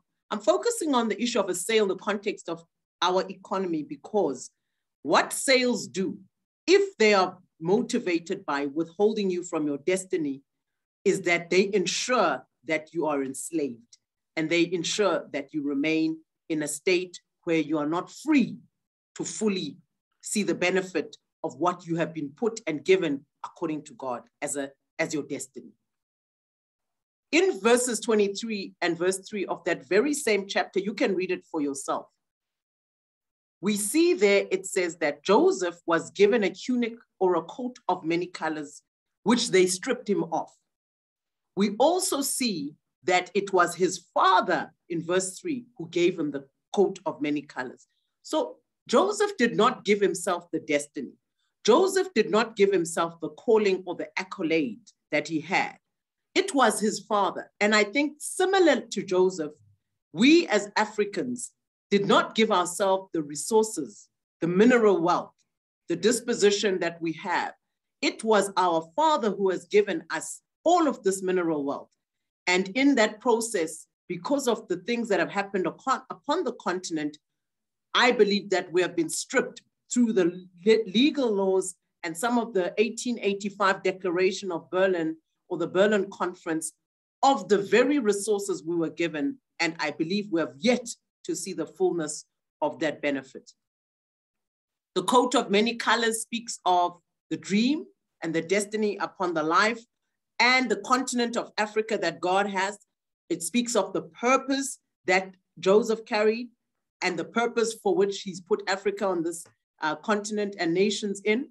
It speaks of the dreams that he has for the continent and the man. And remember, the destiny is given to a person or a continent, not by man, but by God. So we see here that here is the coat of many colors. God has given Africa iron ore, gold, crude oil, diamonds, timber. Cocoa beans was used by Prof Antwi in the value chain of cocoa and chocolate manufacturing. Aluminium, fish, gold, platinum, or the platinum's group, copper, and petroleum and oil being one of those. There are various other, I believe, coats that were being given in terms of resources. But this is something that we were given natural produce, cotton, by God and not of man, which Africa is seeing constantly being taken and not benefiting from. Why was the sale taking place? Why was it necessary to sell Joseph in terms of his destiny and to try to alter the destiny? We see that sales is not new with Joseph. Sale is something that occurred throughout the Bible, and we see to alter destiny, Judas sold himself and he sold Jesus Christ in Matthew 26:14. He offered and he said, "What are you willing to give me if I deliver Christ to you?" And they counted him 30 pieces of silver. There was a sale made. We see Delilah sold Samson to the Philistines with 10 shekels of silver. That was with 1,100 shekels of silver. 10 shekels of silver was a year's wages. So you saw here that the Philistines were willing to pay a lot of money to ensure the destiny of Samson was changed. It was very important to them if you go and read Judges chapter 16, verse 5. The sale is to alter a destiny. We see sales across the continent. The sale also maintained deception for generation. I showed you just one example. There are many things I could have shown you, but time is not on our side. I showed you the deception of how we have been made smaller across the continent in terms of size. If they can do that with size, how many other things can be maintained with deception? Soldiers misled the nations in Matthew 18 with money. Money was used. It says there that when they were going, behold, some of the guard came into the city and reported to the chief priest all things that had happened. When they had assembled with the elders and consulted together, they gave a large sum of money to the soldiers, saying, "Tell them his disciples came at night and stole him away while we slept." We know now that many of the people that heard this lie from the soldiers believed the lie. They believed that he was stolen, and this was Christ. This is after his rising. They wanted to mislead the nation for generation because of a sale. And you see in 1 Timothy 6:10, many of the issues of bribery, corruption, misuse of our resources come from the love of money. And the love of money, it says in 1 Timothy 6, the love of money is a root of all kind of evil. And so we see all manner and form of evil, which we can spend a decade discussing. But that sale establishes deception. It is also to enforce a systemic slavery. I believe that just like Joseph, who was bought by Potiphar in the book of Genesis, we see that Joseph, as he was taken down to Egypt, he was purchased by Pharaoh, who was the captain of the guard. But it says that the Lord was with Joseph, and he was a successful man, and he was in the house of his master, the Egyptian. Now, that enforcement of systemic slavery, it shows you here that despite the fact that Joseph was successful, he was still a slave. It shows that despite the fact that he was now the ownership and the property of another, he was able to still be in a house under a master and be given some kind of, I'd say, authority and function. So you can still be, even as a nation, successful to some degree, but you are under the property and ownership of another. You can even find favor, but you are still a slave. As long as you have a master, whereby you are expected to adhere to certain prescripts and do what you are told, you remain a slave. The benefits of everything that you are given, you remain a slave. So slaves are the property of someone else. You're not free. What we find generally is that they are premised on legal ownership of persons, and all your benefits of your skills and your resources accrue to that owner. Slaves, if not obedient to their masters, are punished. Some are killed, some are tortured, some are executed. In fact, to a large extent, humanity was built on slavery. The Romans had slaves, the Greeks had slaves.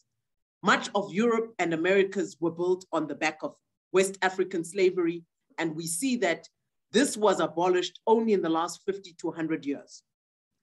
Slaves, and I believe slavery is also systemic.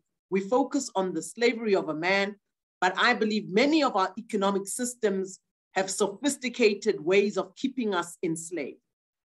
You can be a slave, but you can be skilled. In the olden times, you had skilled slaves, you had unskilled slaves. You also have a sophisticated legal system that makes it acceptable, that enables you to have laws and rights, that enforces even these contracts and slavery, so that should you want to get out, you are unable.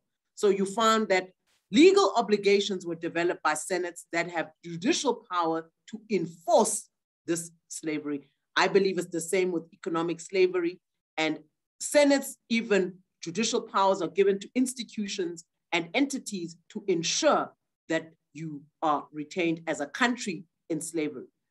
The fourth point is that they establish grounds for imprisonment if you are disobedient. If you are disobedient, should you refuse to oblige, we see there that you can be thrown from slavery to imprisonment. Genesis 40:20 shows you once the wife of Potiphar was refused the sexual favors that she sought from Joseph, Joseph's master took him, put him into the prison upon hearing of the allegations without testing them from the wife.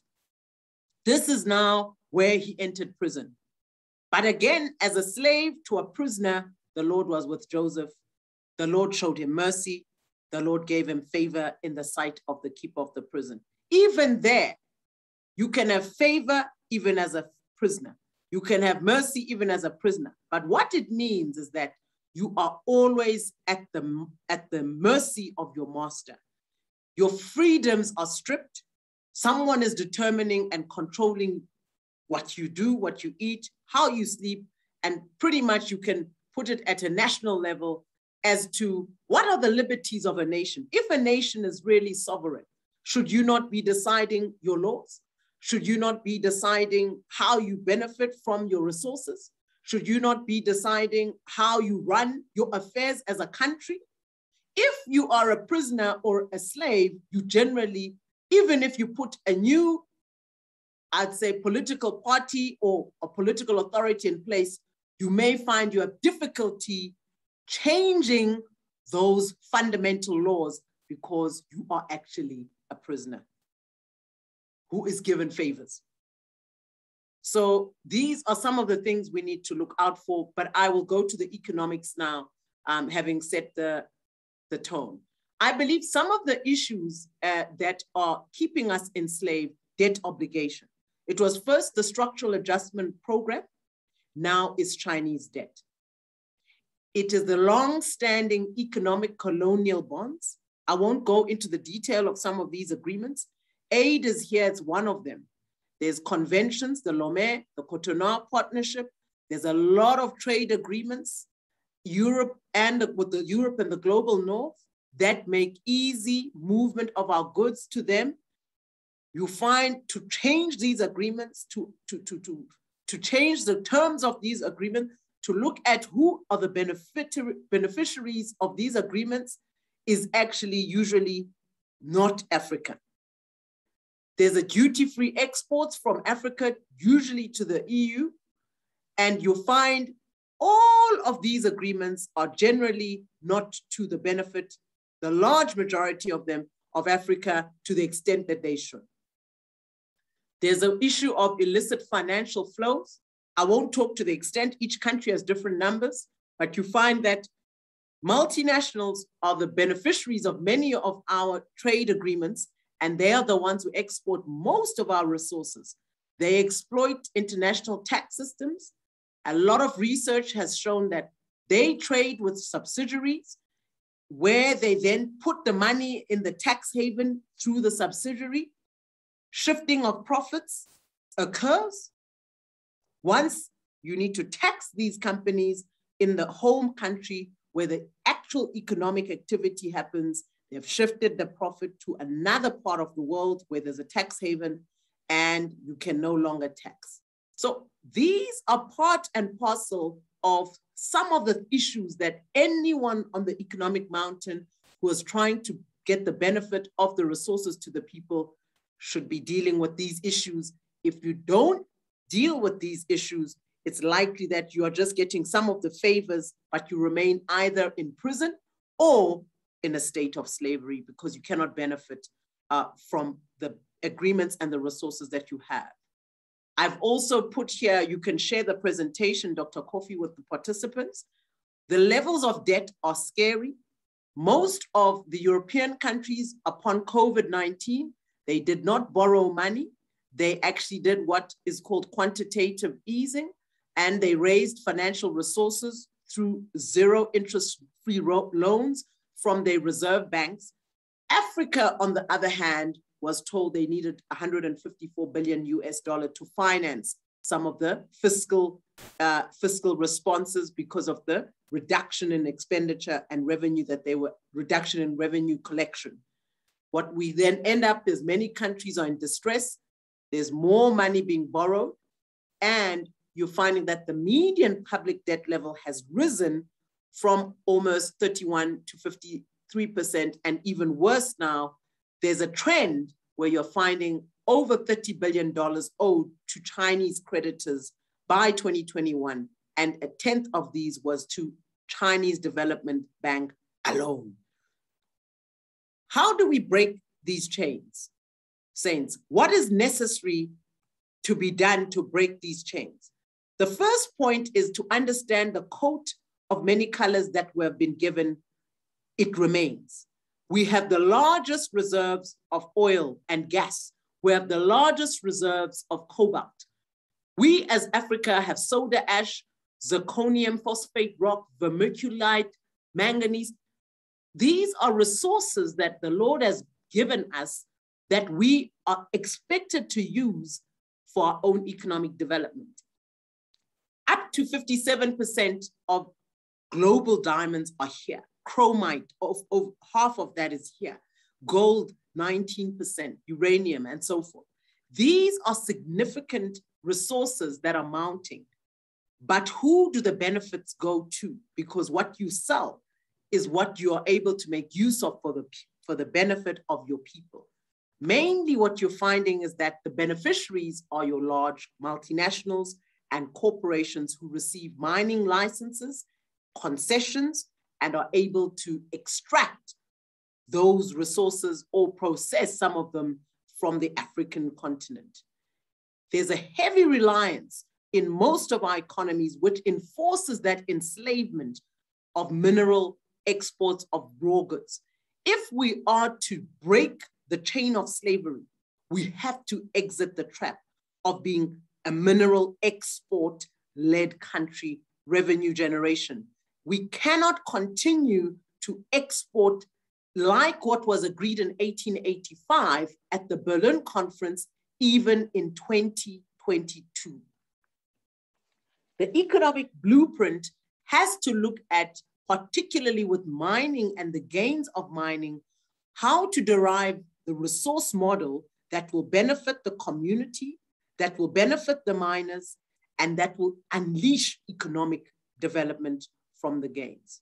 What you currently see, we give most of our minerals to the Chinese. They come, they may be mineral rich. China has a lot of aluminum and cement and gold and iron, but not enough. The demand they have exceeds supply. What you have seen in the last decade, 21 mining bureaus have been set up on the continent specifically to deal with mining. This is the coat of many colors. All the investment in infrastructure and a large proportion has been geared towards extracting the mineral resources, moving the mineral resources, setting up the logistics framework to move your gas, your oil, and your minerals outside of your countries. Not to retain, not to beneficiate, not to process it, but rather to export. You'll find that there's a focus on countries such as Liberia, Eritrea, Guinea now, DRC, Sierra Leone, Zambia, Namibia, and even South Africa, amongst others, by the Chinese.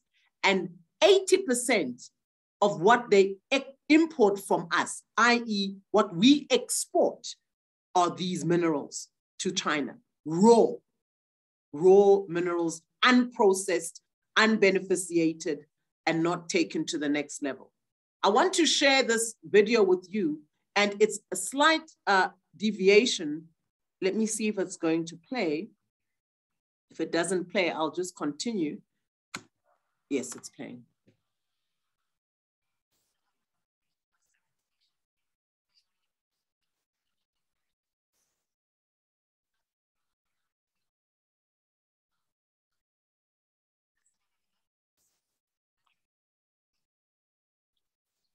Dr. Moleko, please share audio.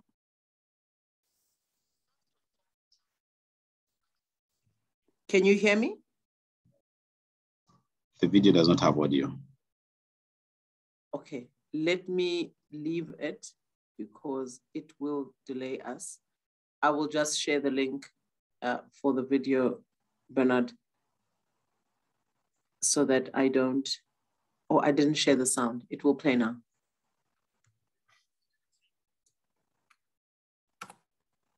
I will play it now. You should be able to hear now.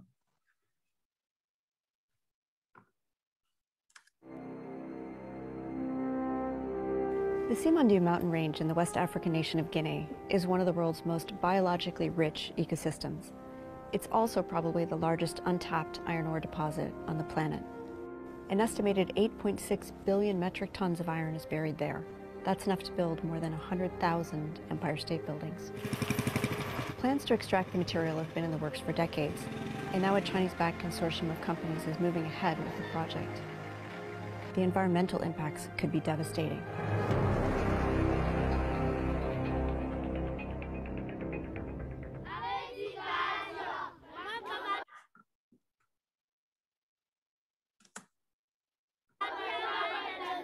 This is my 5th trip to Guinea, and I'm coming here to monitor Chinese mining corporations' environment and human rights performance. Jingjing Zhang is the Washington-based lawyer I traveled with, who's working with other NGOs in the area. We talk with local people and local government officials about their lands and their water and the wild animals and their future. She's been called the Erin Brockovich of China for winning the first large class action environmental lawsuit in that country. I have a reasonable doubts of this company and its operation here because of its environment performance in the bauxite mining region. The consortium that will mine Simandou is already mining bauxite used to make aluminum in Guinea's Bokeh region. I know the way this company is working in Bokeh. Bokeh is about a 6-hour drive north of Guinea's capital, Conakry. Being there, the first thing you notice is the dust. It's everywhere, in your hair, in your eyes, and all over the crops people are trying to grow. Water sources have been polluted, fishing stocks have declined, and jobs promised to the community have yet to materialize in any large number. L'eau, c'est la vie. Aujourd'hui, beaucoup de cours d'eau sont pollués et les communautés n'ont plus accès à l'eau potable. La poussière causée par les camions qui passent sur les routes minières ont suscité des maladies respiratoires chez les communautés. Back in Simandou, Chinese workers have set up a gated camp near the village of Damaro. The peaks here contain as much as 65% iron, which, according to experts, is the highest grade possible in nature. This is a huge project. It's one of the biggest in Africa. Environmentalists are concerned that what happened in Bokeh will happen again in Simandou. The worst impact will be destruction of the farm surrounding the mountain. There are many villages living from the farm, from the lands. If they lose the land, all these people will be in poverty.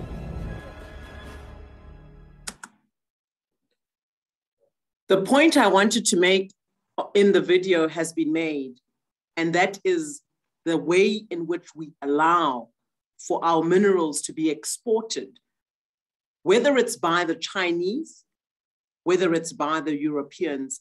It appears that the actual model for extraction remains. Our people are non-entities. Villages are usually disbanded in the process, and extraction is the heart and at the heart of what our economic models are actually establishing. So you see the same with Europe. Since the 1800s, precious metals are then used to produce everything extracted. The goods that you see in Guinea that will be extracted from those mountains that may displace those people in those villages, they will not see the benefits of any of those goods.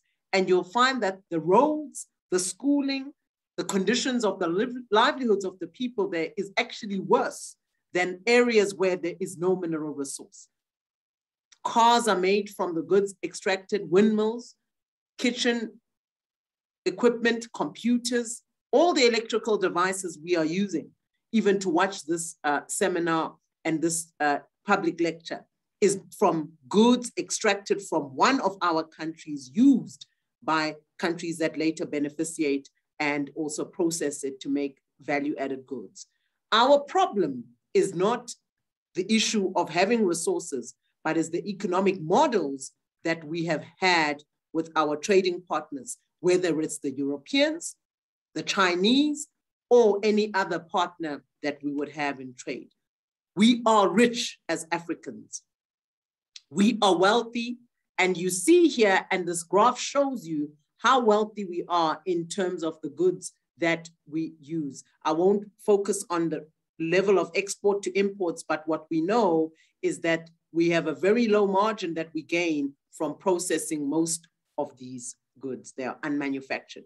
The result then is the least developed countries, despite having the most of the resources, are in Africa. 70% are in sub-Saharan Africa. And you see here that despite our resources, because of the economic slavery and the trade agreements and the manner that our institutions do not change those and continue and simply allow extracting from a different master, we will then remain with the problems. Josephic interventions are therefore required. What are those Josephic interventions? My belief is we have to change the legal standing of these colonial economic bonds. If new leaders come in and simply maintain them, they will not be changed. If new political parties come and take power, but they don't change the legal standing of colonial economic bonds, you are not going to see change.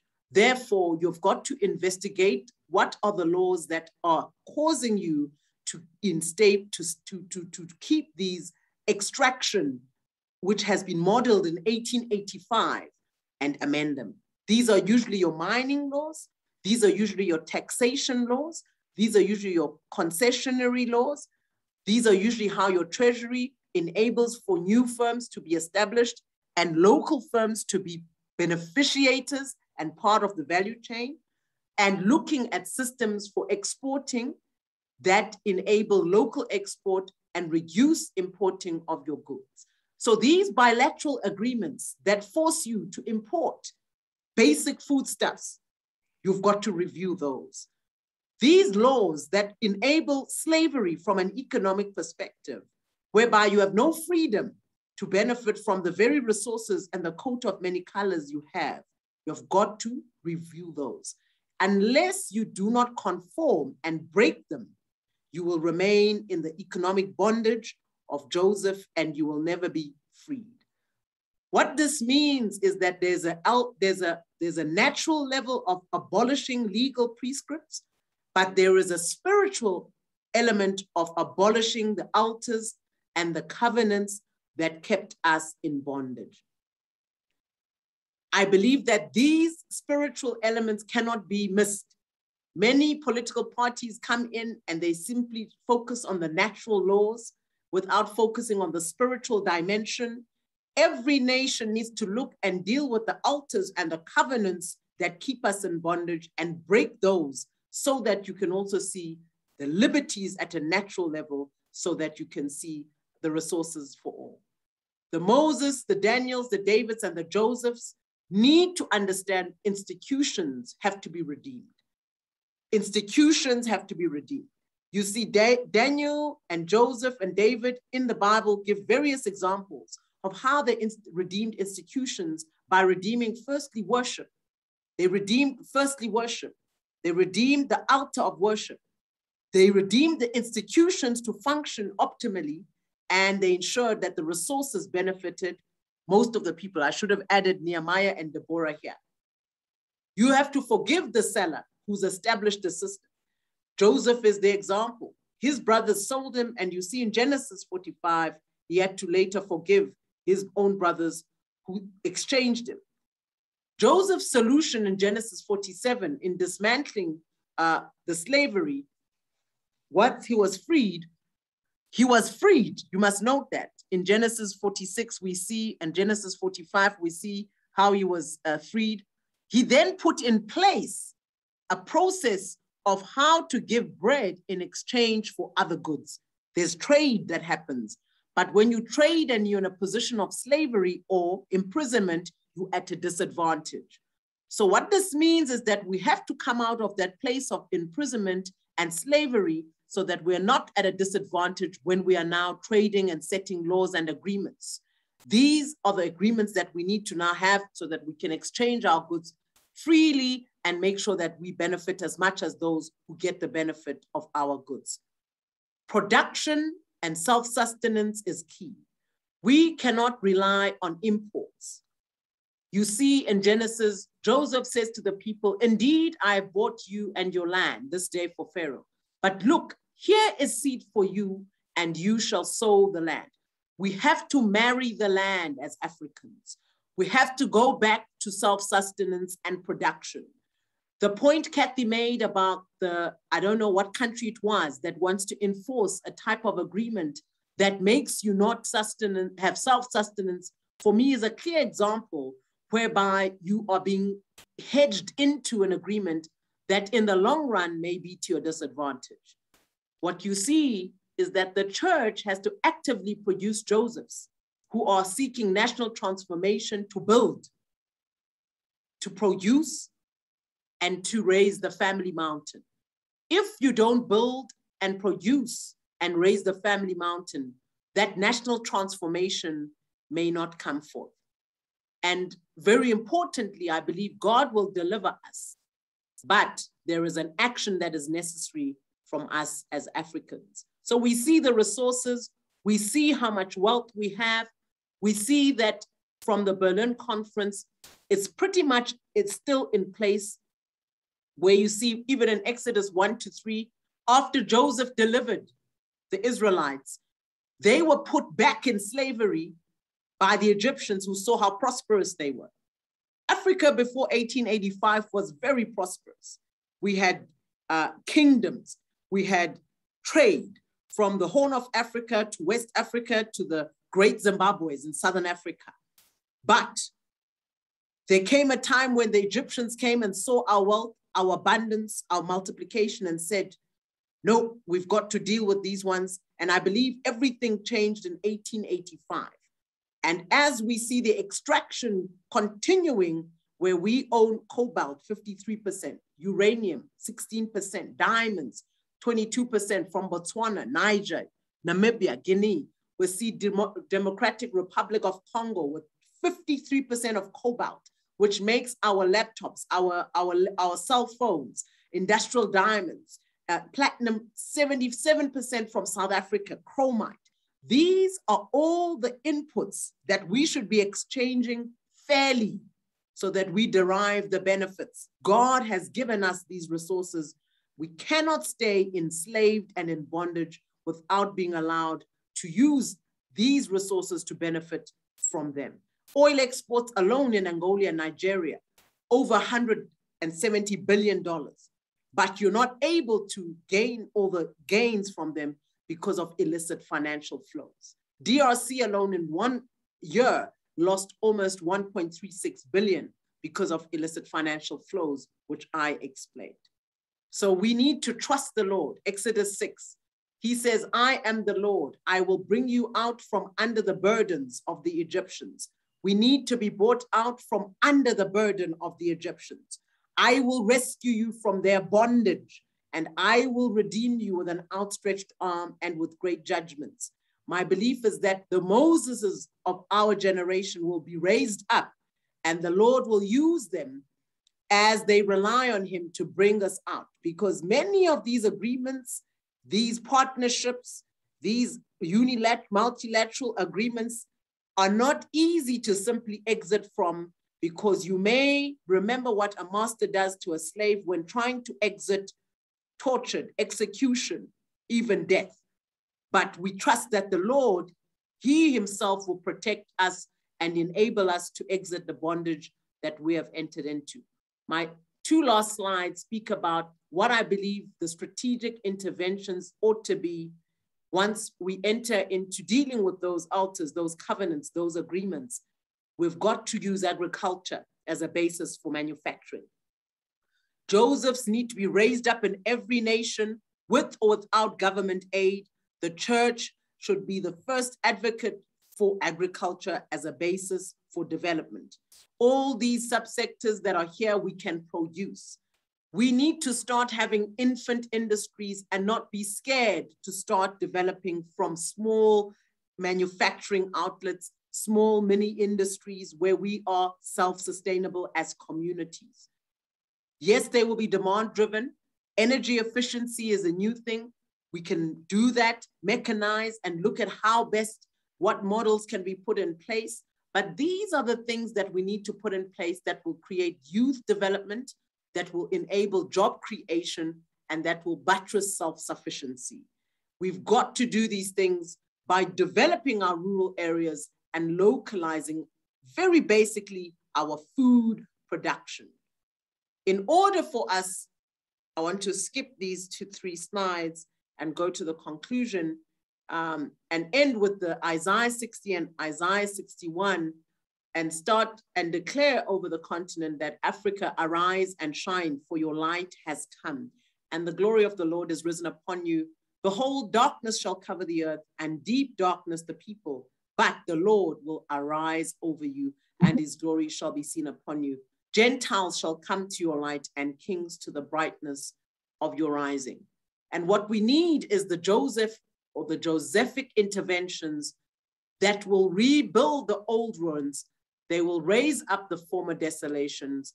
They will repair the ruined cities and the desolation of many generations by industrializing, by rebuilding institutions and our macro policy instruments to help us to industrialize, to help us to adopt labor-absorbing strategies, to help us boost food production and rural development. And lastly, we do not necessarily have to borrow. What we need to do is use our tax agencies, deal with illicit financial flows, use our resource of surplus pension funds, particularly in developed capital markets, and use your domestic resources and make sure the private sector participates in ways that will build the desolation of many generations. I want to thank you, and I know I went over my time, Kathy, but thank you so much for allowing me. Thank you, Dr. Moleko. Always exciting listening to your thoughts, your comments, your answers to pertinent questions that are worth posing. Very insightful, and I very much like, Africa, the coat of many colors.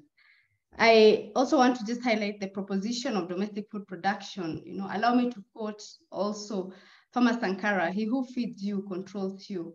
Food for thought. And now I know that we are conscious of the time, and we truly apologize that we've gone over, but it was very interesting to listen to both our keynote speaker and our respondent.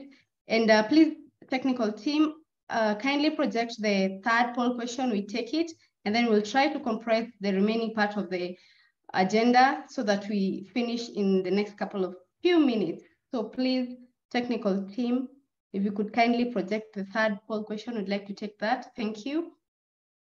The third question that we would like to hear the insights or the opinion of the participants is: what do you consider the most significant adverse effect of aid on Africa's economies?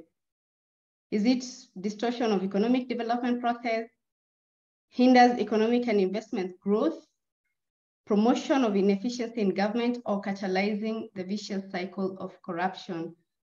Kindly just run and select one choice, and then we have 30 seconds for this. Make it quick. I'm sure by now, having listened to our keynote speaker and our discussant, our respondents, you already have a clear mind of what you consider the most significant adverse effect of aid on African economies. So kindly quickly respond to that. And then in the next 10, 15 seconds, the technical team should share with us the results.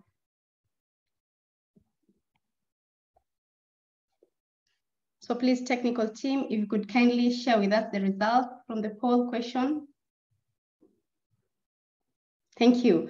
And thank you to all the participants for actively still being engaged in the discussion. And I see that half, or rather 30% of you consider 2 points or 2 responses as the most significant adverse effects of aid on Africa's economies, and that's distortion of economic development process and catalyzing the vicious cycle of corruption.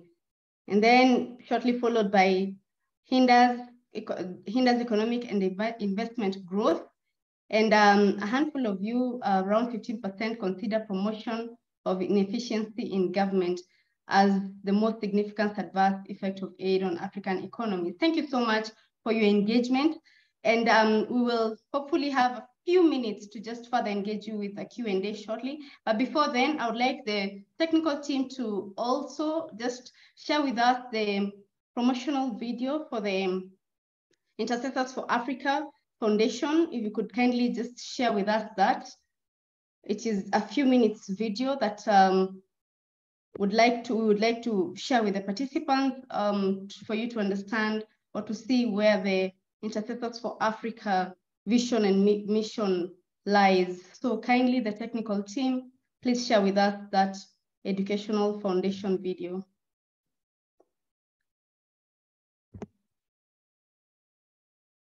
And once the technical team is setting the scene, Dr. Kofi, my co-host, will come in right after that so that we can wrap it up. Thank you, Nicholas. I see the screen, so I keep quiet and then we listen in.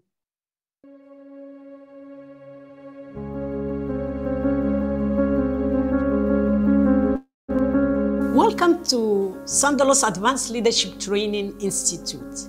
This institute was established in 2003 with a commitment to raising, training, and developing servant leaders for business and public life in Africa, as well as for the global marketplace. The founding organization of the SALT Institute, Intercessors for Africa, had been praying for several years that God would bring change to our dear continent, Africa. In 1997, during a time of waiting on the Lord in Addis Ababa, Ethiopia, before a prayer conference, the Lord told one of our leaders that prayer alone by itself could not solve the myriad of challenges confronting Africa. We must take action to train and equip the leaders who will bring about the desired transformation in the continent. The Sandalos Advanced Leadership Training Institute, SALT Institute, is a response to that divine call.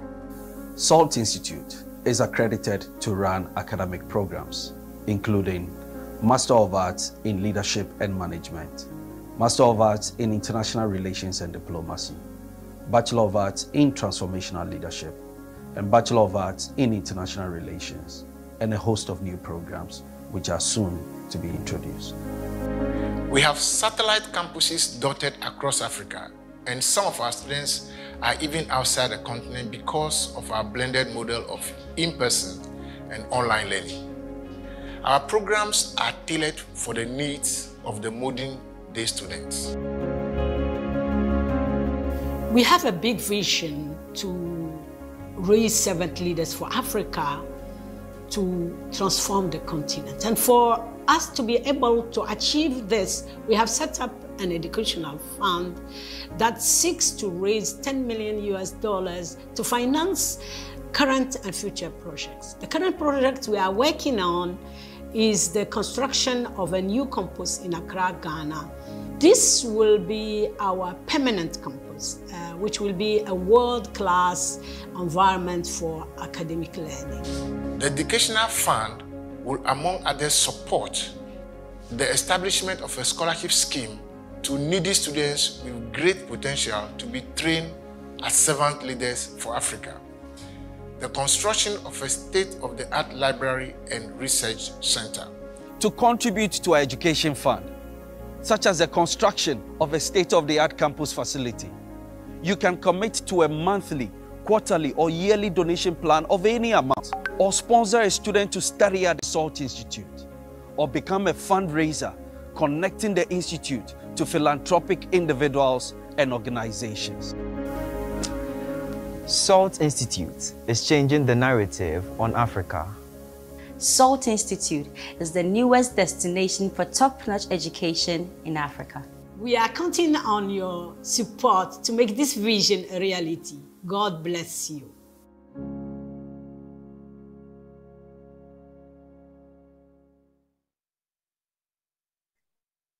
Thank you very much. Thank you, Catherine, and thank you all for your patience, and thank you for being part of this very insightful and inspirational, knowledge sharing reflections about where we move from here after 6 decades of aid that has not delivered the right impact. I can understand the feeling that most of us have now and asking ourselves, what is the alternative? What do we do? We are not generating enough internally to support our development efforts. And we are saying that the help we have received abroad also has not helped. So are we between the stone and the hard place? What are the choices? A lot of insight has been shared by the panelists, Professor Opoku-Antwi and Dr. Moleko. Very, very powerful sense of how this unfolds in our own lives.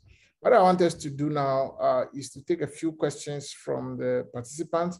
We have one that was directed to Professor Opoku-Antwi. It's quite a very loaded one, and I can appreciate the source of the question, being a Ghanaian, following the Ghanaian scene very closely. It says that President Akufo-Addo has a brilliant idea of making Ghana financially independent and was applauded for it. Why do you think Ghana without aid didn't work? What advice will you give the government of Ghana at this critical point? Can you share any ideas of what we could have done instead of going to the IMF? Prof, that is the question we have in the Q&A room, but I want to call on all participants, please. You can type your questions right in the Q&A room and our panelists will address them. Thank you, Prof, you have the floor. Yes, thank you. The president did not commit to his mantra.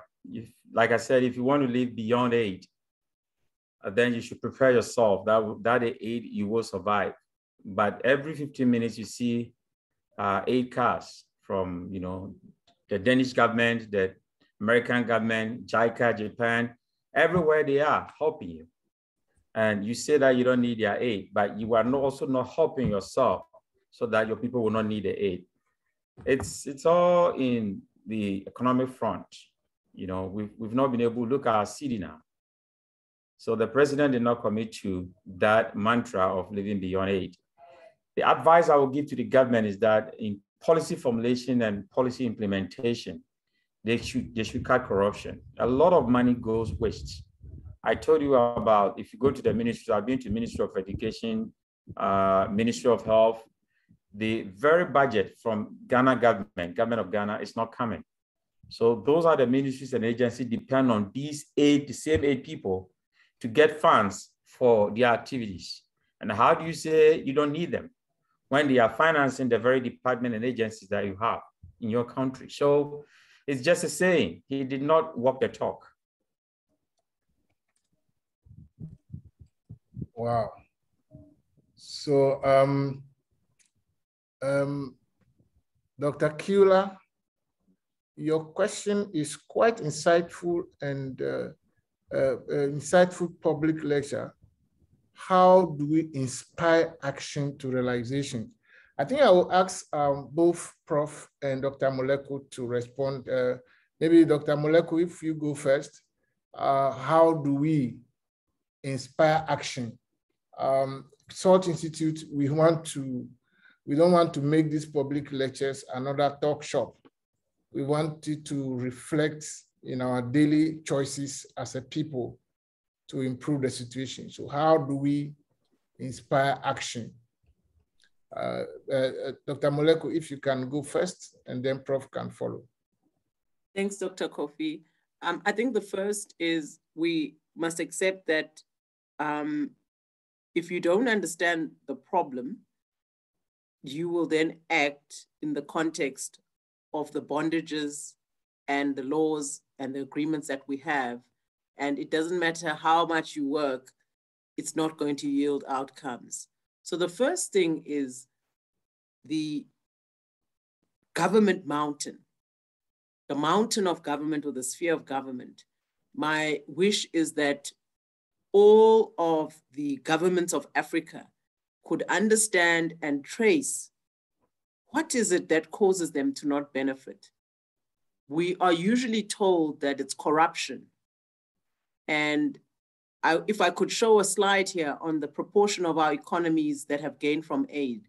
Aid is less than 2% of our gross national income, or even what I would call our GDPs. If you look at proportion of aid that has been given to African economies over the last 3, 4, 5 decades, is inconsequential. But the discourse, you'll find, the discourse is made that we must now be discussing aid as though it's the driver for economic development. Aid is not a driver for economic development. Usually the different type of aid that is given, bilateral or multilateral in-kind aid, is really project-based, and usually there's conditions that sometimes say you must use consultants, organizations from the donor country. So the recipient country is not the main beneficiary. In fact, the main beneficiary sometimes is the donor country and its firms. So you then detail and you look at actually the detail of this aid doesn't even benefit the local country. Now, what I wanted to deal with is the issue that now you've asked, what must be done?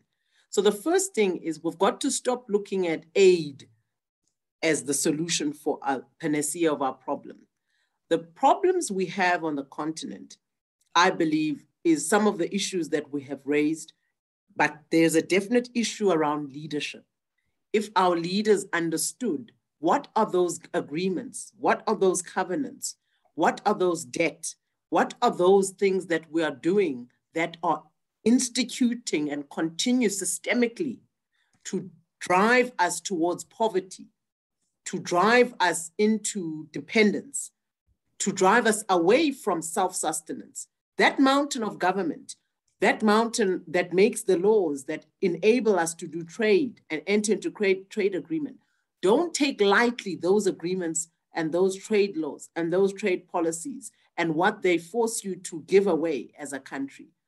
Very importantly, there's that level of government and that legislative mountain that I would hope even SALT Institute and other institutes begin to educate our leaders, begin to educate our people. And maybe they know what they're doing and they're doing it purposefully. Maybe they don't know what they're doing and they're not aware of the type of agreements and what beneficial agreements need to be put in place. But you've got to now start establishing alternative agreements, laws, put in place. How do I attract FDI that is beneficial? What is the model FDI? What is the model extraction? What is the model for mining? What is the model for just mining and for a foreign direct investment, particularly when you're dealing with resources? We've seen the model in Botswana, where we've seen a joint partnership between the bank, the state, and the multinational. That model is frowned upon. That model has helped Botswana to develop the diamond industry. But not only that, they share the benefits of extraction with the company that is extracting. Is that the best model? Are there better models? And that is what we need to really look at. I think the second question that Mr. Kiula is asking about the action to realization, I believe that the church has a role. I believe that with the land and the resources in the church, the Josephs should be coming from the body of Christ. The Josephs that will come with the solutions, whether you are using the resources of the government, whether you're using endowment funds, whether you're trusting God, but the people that should be implementing an alternative solution. What I've read in the Bible is that God relied on the people that he himself could lead by his spirit. So you see there that Mishael, Hananiah, Azariah. You see there that Daniel. You see there Esther. You see there that the people that God would put his spirit upon are the people who would carry the solution. Now, if you and I are not willing to implement anything, that is the problem. What are you implementing? So when we're talking about action, does it mean you need to be in government? Absolutely not. Government has a role to play, and I've explained the mountain of government. Very importantly, it has a role to play. But also as an individual, as the body of Christ, even as a ministry, how are we effectively helping our people action some of the solutions? How are we enabling them to have time to action some of the solutions? And I think that's the culture that we need to move towards, where we enable action and we also as individuals and citizens take responsibility and not always play the blame game towards government. I'll stop there, Dr. Kofi. Yes, thank you very much. Okay, Prof. I want to add something quickly to what she said. She's taking the whole thing from the religious perspective. I think we can handle this from different fronts. And I have to apologize when I saw a comment that I talk very fast. The issue is that, are we aware of our situation? So start from the awareness. Where? For the front end. Any white person come to your house, they look at the bathroom first, your front desk first. Why? Because that is what creates impression. So are we aware of who we are becoming? I don't think the leaders are aware. I don't think the followers are aware. God has done his part. In fact, I'm surprised that we keep going to God for all the resources that he's giving to us and keep praying. Americans pray, the Japanese pray. People, in the beginning, darkness and light were together and God separated the two. We've had a series of prophets who claim that they will lead us to the light. You see?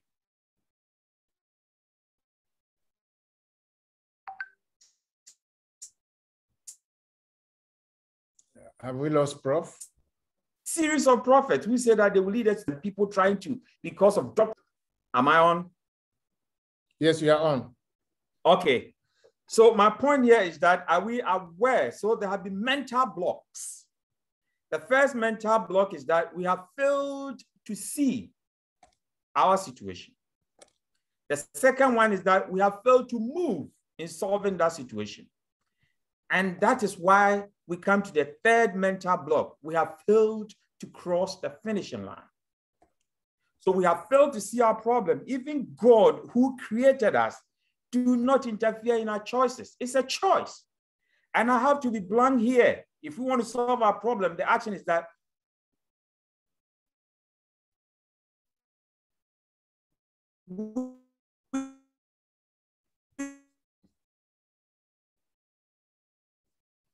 yeah, Prof, we your have line chosen is, to be stupid. Excuse my word. Prof, your line is I have unstable. attended many conferences. Can you hear me now? Yeah, your line is quite unstable. You keep going off. Oh, okay. It's the internet. Can you hear me now? Yes, we can. Yeah. Okay. So I have attended many conferences where people would tell me that Africa is a dark continent. And I would tell them that, no, we are not a dark continent. We are this. And I will explain all that we do in Africa. Without us, the rest of the world will not survive. And you know what they would tell me? You need to tell your own stories, because we will not tell African stories for you.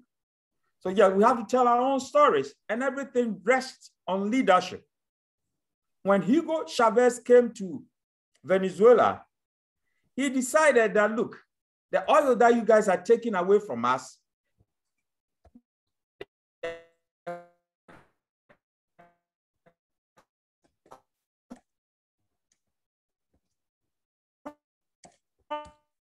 contracts you have is terrible. It's 50-50. I'm going to make oil price. He said, then leave. So she talked about contracts. She talked about debt obligations. She talked about trade agreement. She talked about all those. We have allowed it. We have allowed it. It is our resources. How do somebody come and create a slave mentality for you? Yes, if you come to America, there's something that I'm now sending to court, which is interesting. There are 100 questions that somebody have to answer before you become a citizen of America. And one of the questions is, which people came here as slaves? The answer is black. And I ask that this is racist and stereotyping. Why have you guys allowed this for a long time? Because they are not aware. They are not aware. And Glenn Sunshine have the book, Why You Think the Way You Do. A lot of things we do have been shaped for us by the Western world. Because American population is just 4% of the world population, but they consume 20% of the world resources, 1/5 of it. So without us, they cannot survive. So what are they doing? They are using their brains. So why can't we use ours? Fortunately, we have all the resources. And now you don't have to reinvent the wheel. You don't have to go and create anything. People are using models. So look at the models of their schools. Use your resources, get the same model here. Models of their hospital, get the same here. Even the money you get from the IMF, you can use it to build good hospitals and good schools. But where does the money go? So I am tired of always blaming others. Yes, somebody don't wish us well. I talked about Mandela. It's not every country, and there has never been a developed world trying to have a developing country.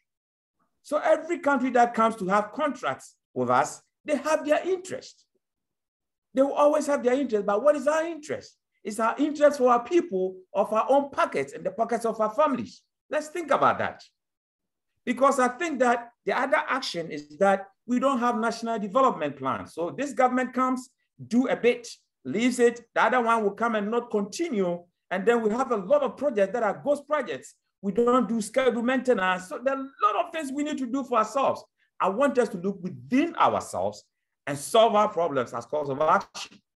Let's leave the others, because we have the resources. We need the leaders who put their resources to good use so that we can benefit from our own resources. That's my submission. Yeah, thank you very much, Prof. Very passionate response. I can understand your point of pain. We have so much overrun the time that we are unfair to our audience.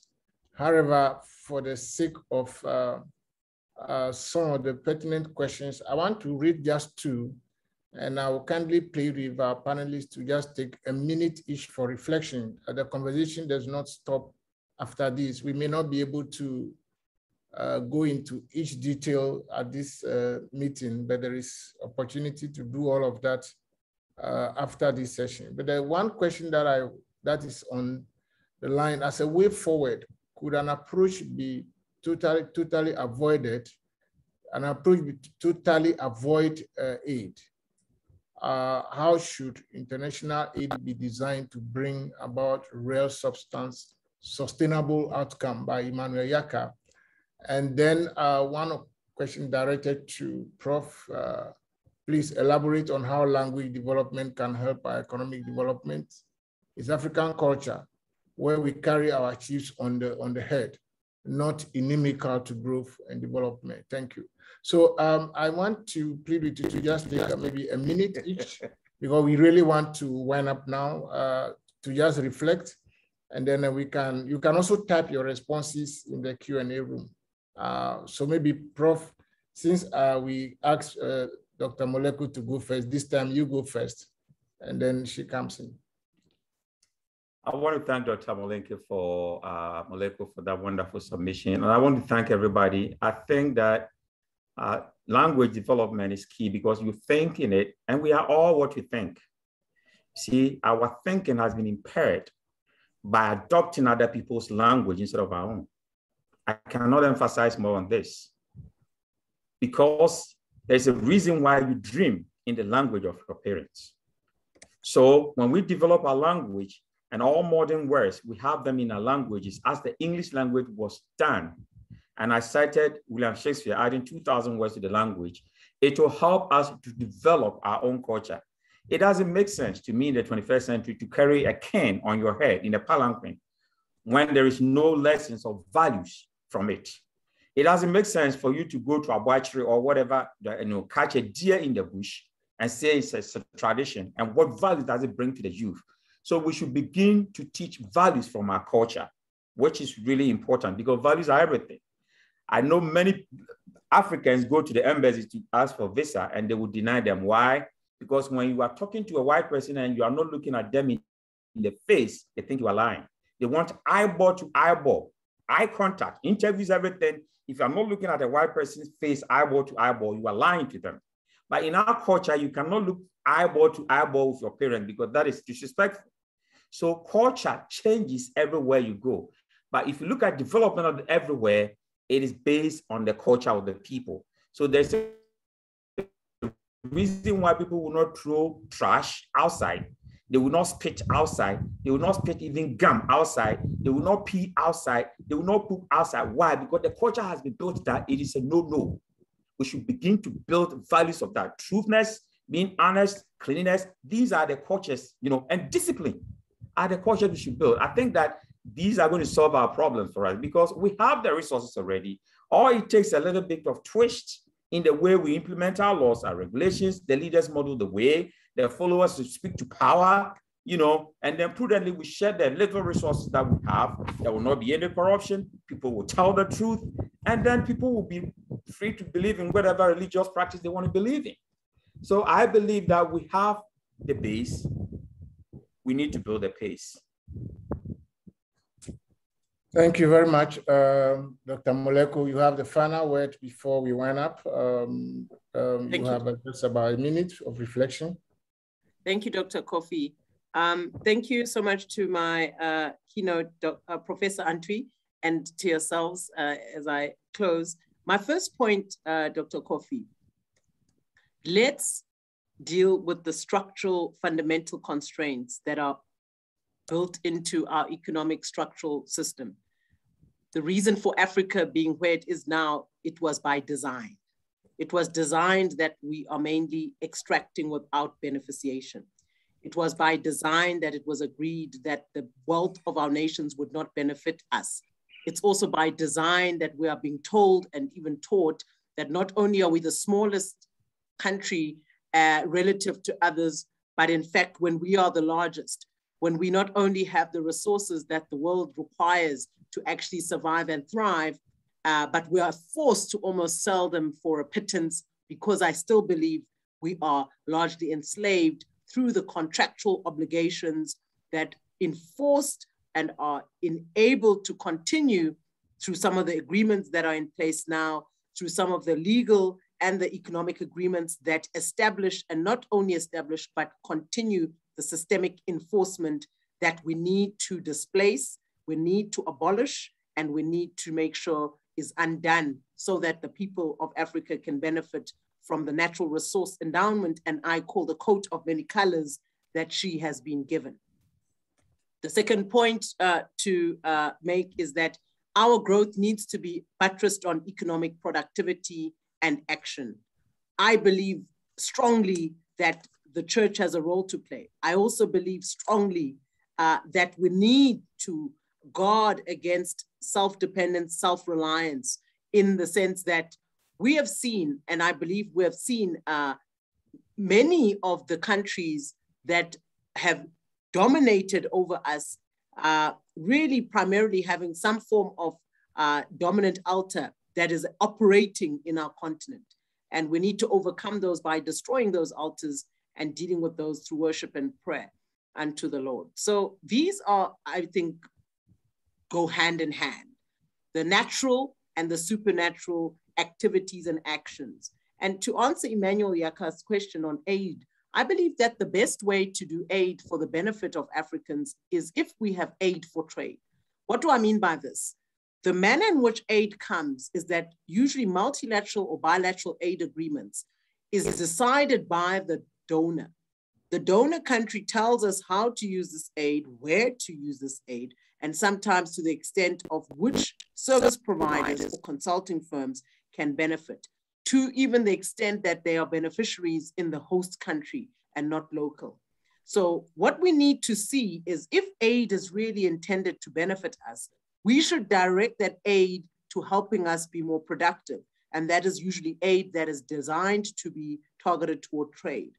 That trade aid should actually look at helping us meet requirements for trading, for exporting, helping us meet health requirements, health standards, any other export or other rigorous requirement that our countries would need to be fast-tracked and advanced in, help build that capability and capacity so that you have a workforce that is able to develop products and enable us to be at the level where our developed counterparts are, particularly from a capacity, competence, and meeting obligations and laws in that respect. I think that if we have non-financial support used to build our SMMEs, our small, our micro, and our medium-sized enterprises that don't have the resources of multinationals so that we can trade better, particularly for the African Free Continental Trade Agreement, for us to benefit from those, there's a lot of work that has to be done at a local level and by our agencies and institutions to benefit. So I think I'll close with that, Dr. Kofi, and thank you very much. Thank you very much. Thank you, Prof. Thank you very much, Dr. Moleko. I think you have set the stage for a broader conversation on where Africa goes from here. You have actually posed very pertinent questions as to what are the choices. You have provided some very critical answers to how these choices can be optimized. And you have also opened up the discussion on the whole issue about self-sustenance and how we can manage that. Critical points you have made about good governance, accountability, and designing, taking our own destiny in our own hands, and making, Prof, you were very passionate about, we need to look internally, and it's sometimes frustrating to see that we have everything it takes, but we are not going forward. I think the issues that has come up in the conversation shows that the problem of leadership is critical. And that's why some believe, and you might see in the Q&A that some believe that the move that is taken by SALT Institute to focus on developing leadership is very critical. Someone said that for a hairdresser to be qualified to dress a hair must have been trained for about 2 years, not more, not less. And yet we entrust the leadership of countries with the destiny of millions of people into hands of people who are clueless about leading people. So these are the conversations that we'll continue to have, and we are grateful to you for coming to join us and leading this. Dr. Moleko, this is your second time, and we very much appreciate your passion, your insight. Prof, thank you so much for opening up such a very important conversation. We will want to take it to the next level. It will be online on our social media platforms. Join the conversation and see where people are asking, and you can contribute to your own insights. At this stage, I am compelled to wind up because we have overrun by a very, very wide margin. Our friends in East Africa, some of them might be getting sleepy now. And so the ones in South Africa, as well, we in West Africa, we still have some late afternoon to wind up. So I will hand over to Catherine to have some announcements, and then she can call in the designated person to share a word of prayer, and then we'll end it. Thank you very much, and God richly bless you. Thank you so much, Dr. Kofi, and thank you to our panelists. Indeed, I can only echo that. Continue with that zeal, enthusiasm, and God richly bless you. So onto the announcement. Please, technical team, may I request you to project those on screen? As the announcements are coming on screen, I can see them. Indeed, a good discussion never ends. So I'm sure that this is just the beginning of a great discussion that will not stop once the Zoom session ends. Let's continue the conversation. So I'd like to respect time. Indeed, we apologize for dragging it so much, but I would just like to run through the announcements. Some of them have already been shared during the Intercessors for Africa video, so I will not repeat those. So for the next public lecture, please note that we will have the next public lecture in the virtual public lecture, which is a flagship program of the SALT Institute, takes place 4 times in a year, so quarterly. And the next one scheduled for this year takes place in November 2022. We'll communicate shortly the date, the exact date. But the theme has been set, and that is extremism in the Sahel. Kindly register in the SALT Institute Ghana website, and that's projected on screen. And briefly, I would just like to encourage you to still visit the SALT Institute website because there's quite a lot of programs that are running and some are coming up. And if we go to the next slide, kindly.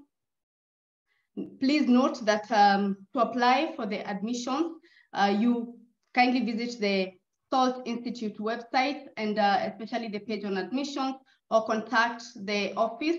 And here is the WhatsApp number, or you can even call. Please note that the admissions for the next cohort is ongoing, so kindly hurry up on those. And then I will actually like to skip the Intercessors for Africa Education Foundation for SALT Institute, because we've had a few minutes of our time earlier this afternoon, this evening, taken through the video and exactly what is the mission and the vision for the Intercessors for Africa. So do well to commit to making sure, or to making this vision and mission come into reality. Kindly visit the SALT Institute Ghana or follow on social media. We are in all social media, be it Facebook and all the other social media. So thank you so much. I've tried to really run through the announcements considering the time. And now, dear participants, allow me to invite a prayer warrior and ambassador of Jesus Christ, Ambassador Novishi Abeidu, to wind us up in prayer. Please, Ambassador, you have the floor. Thank you. Shall we pray?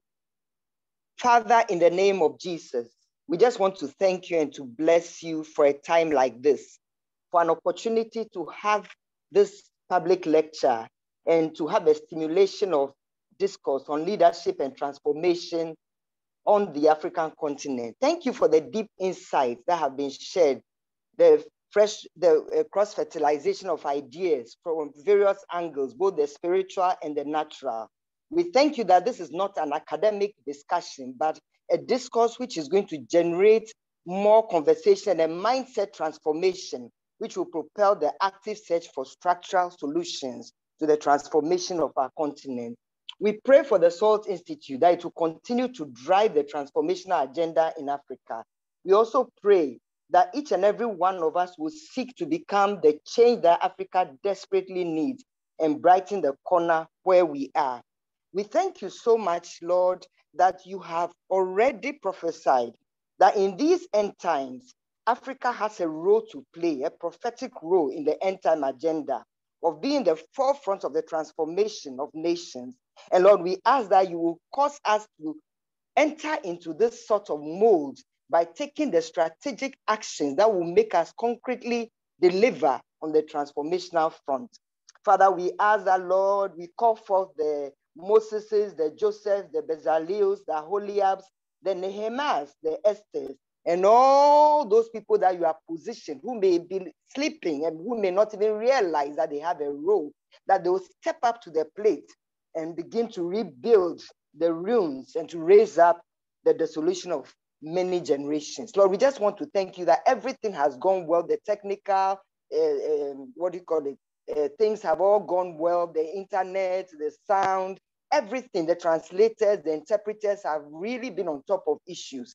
And we want to close this seminar by giving you the praise and the glory and thanking you because you have been the beginning and the end of all things. And we ask that by the time we get to the next lecture, we would have entered into another phase of your agenda for the SALT Institute. We thank you and we bless you.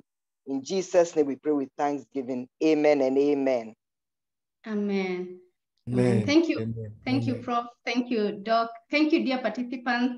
And God bless you all. Until next time, keep the fire burning. Bye-bye. Bye.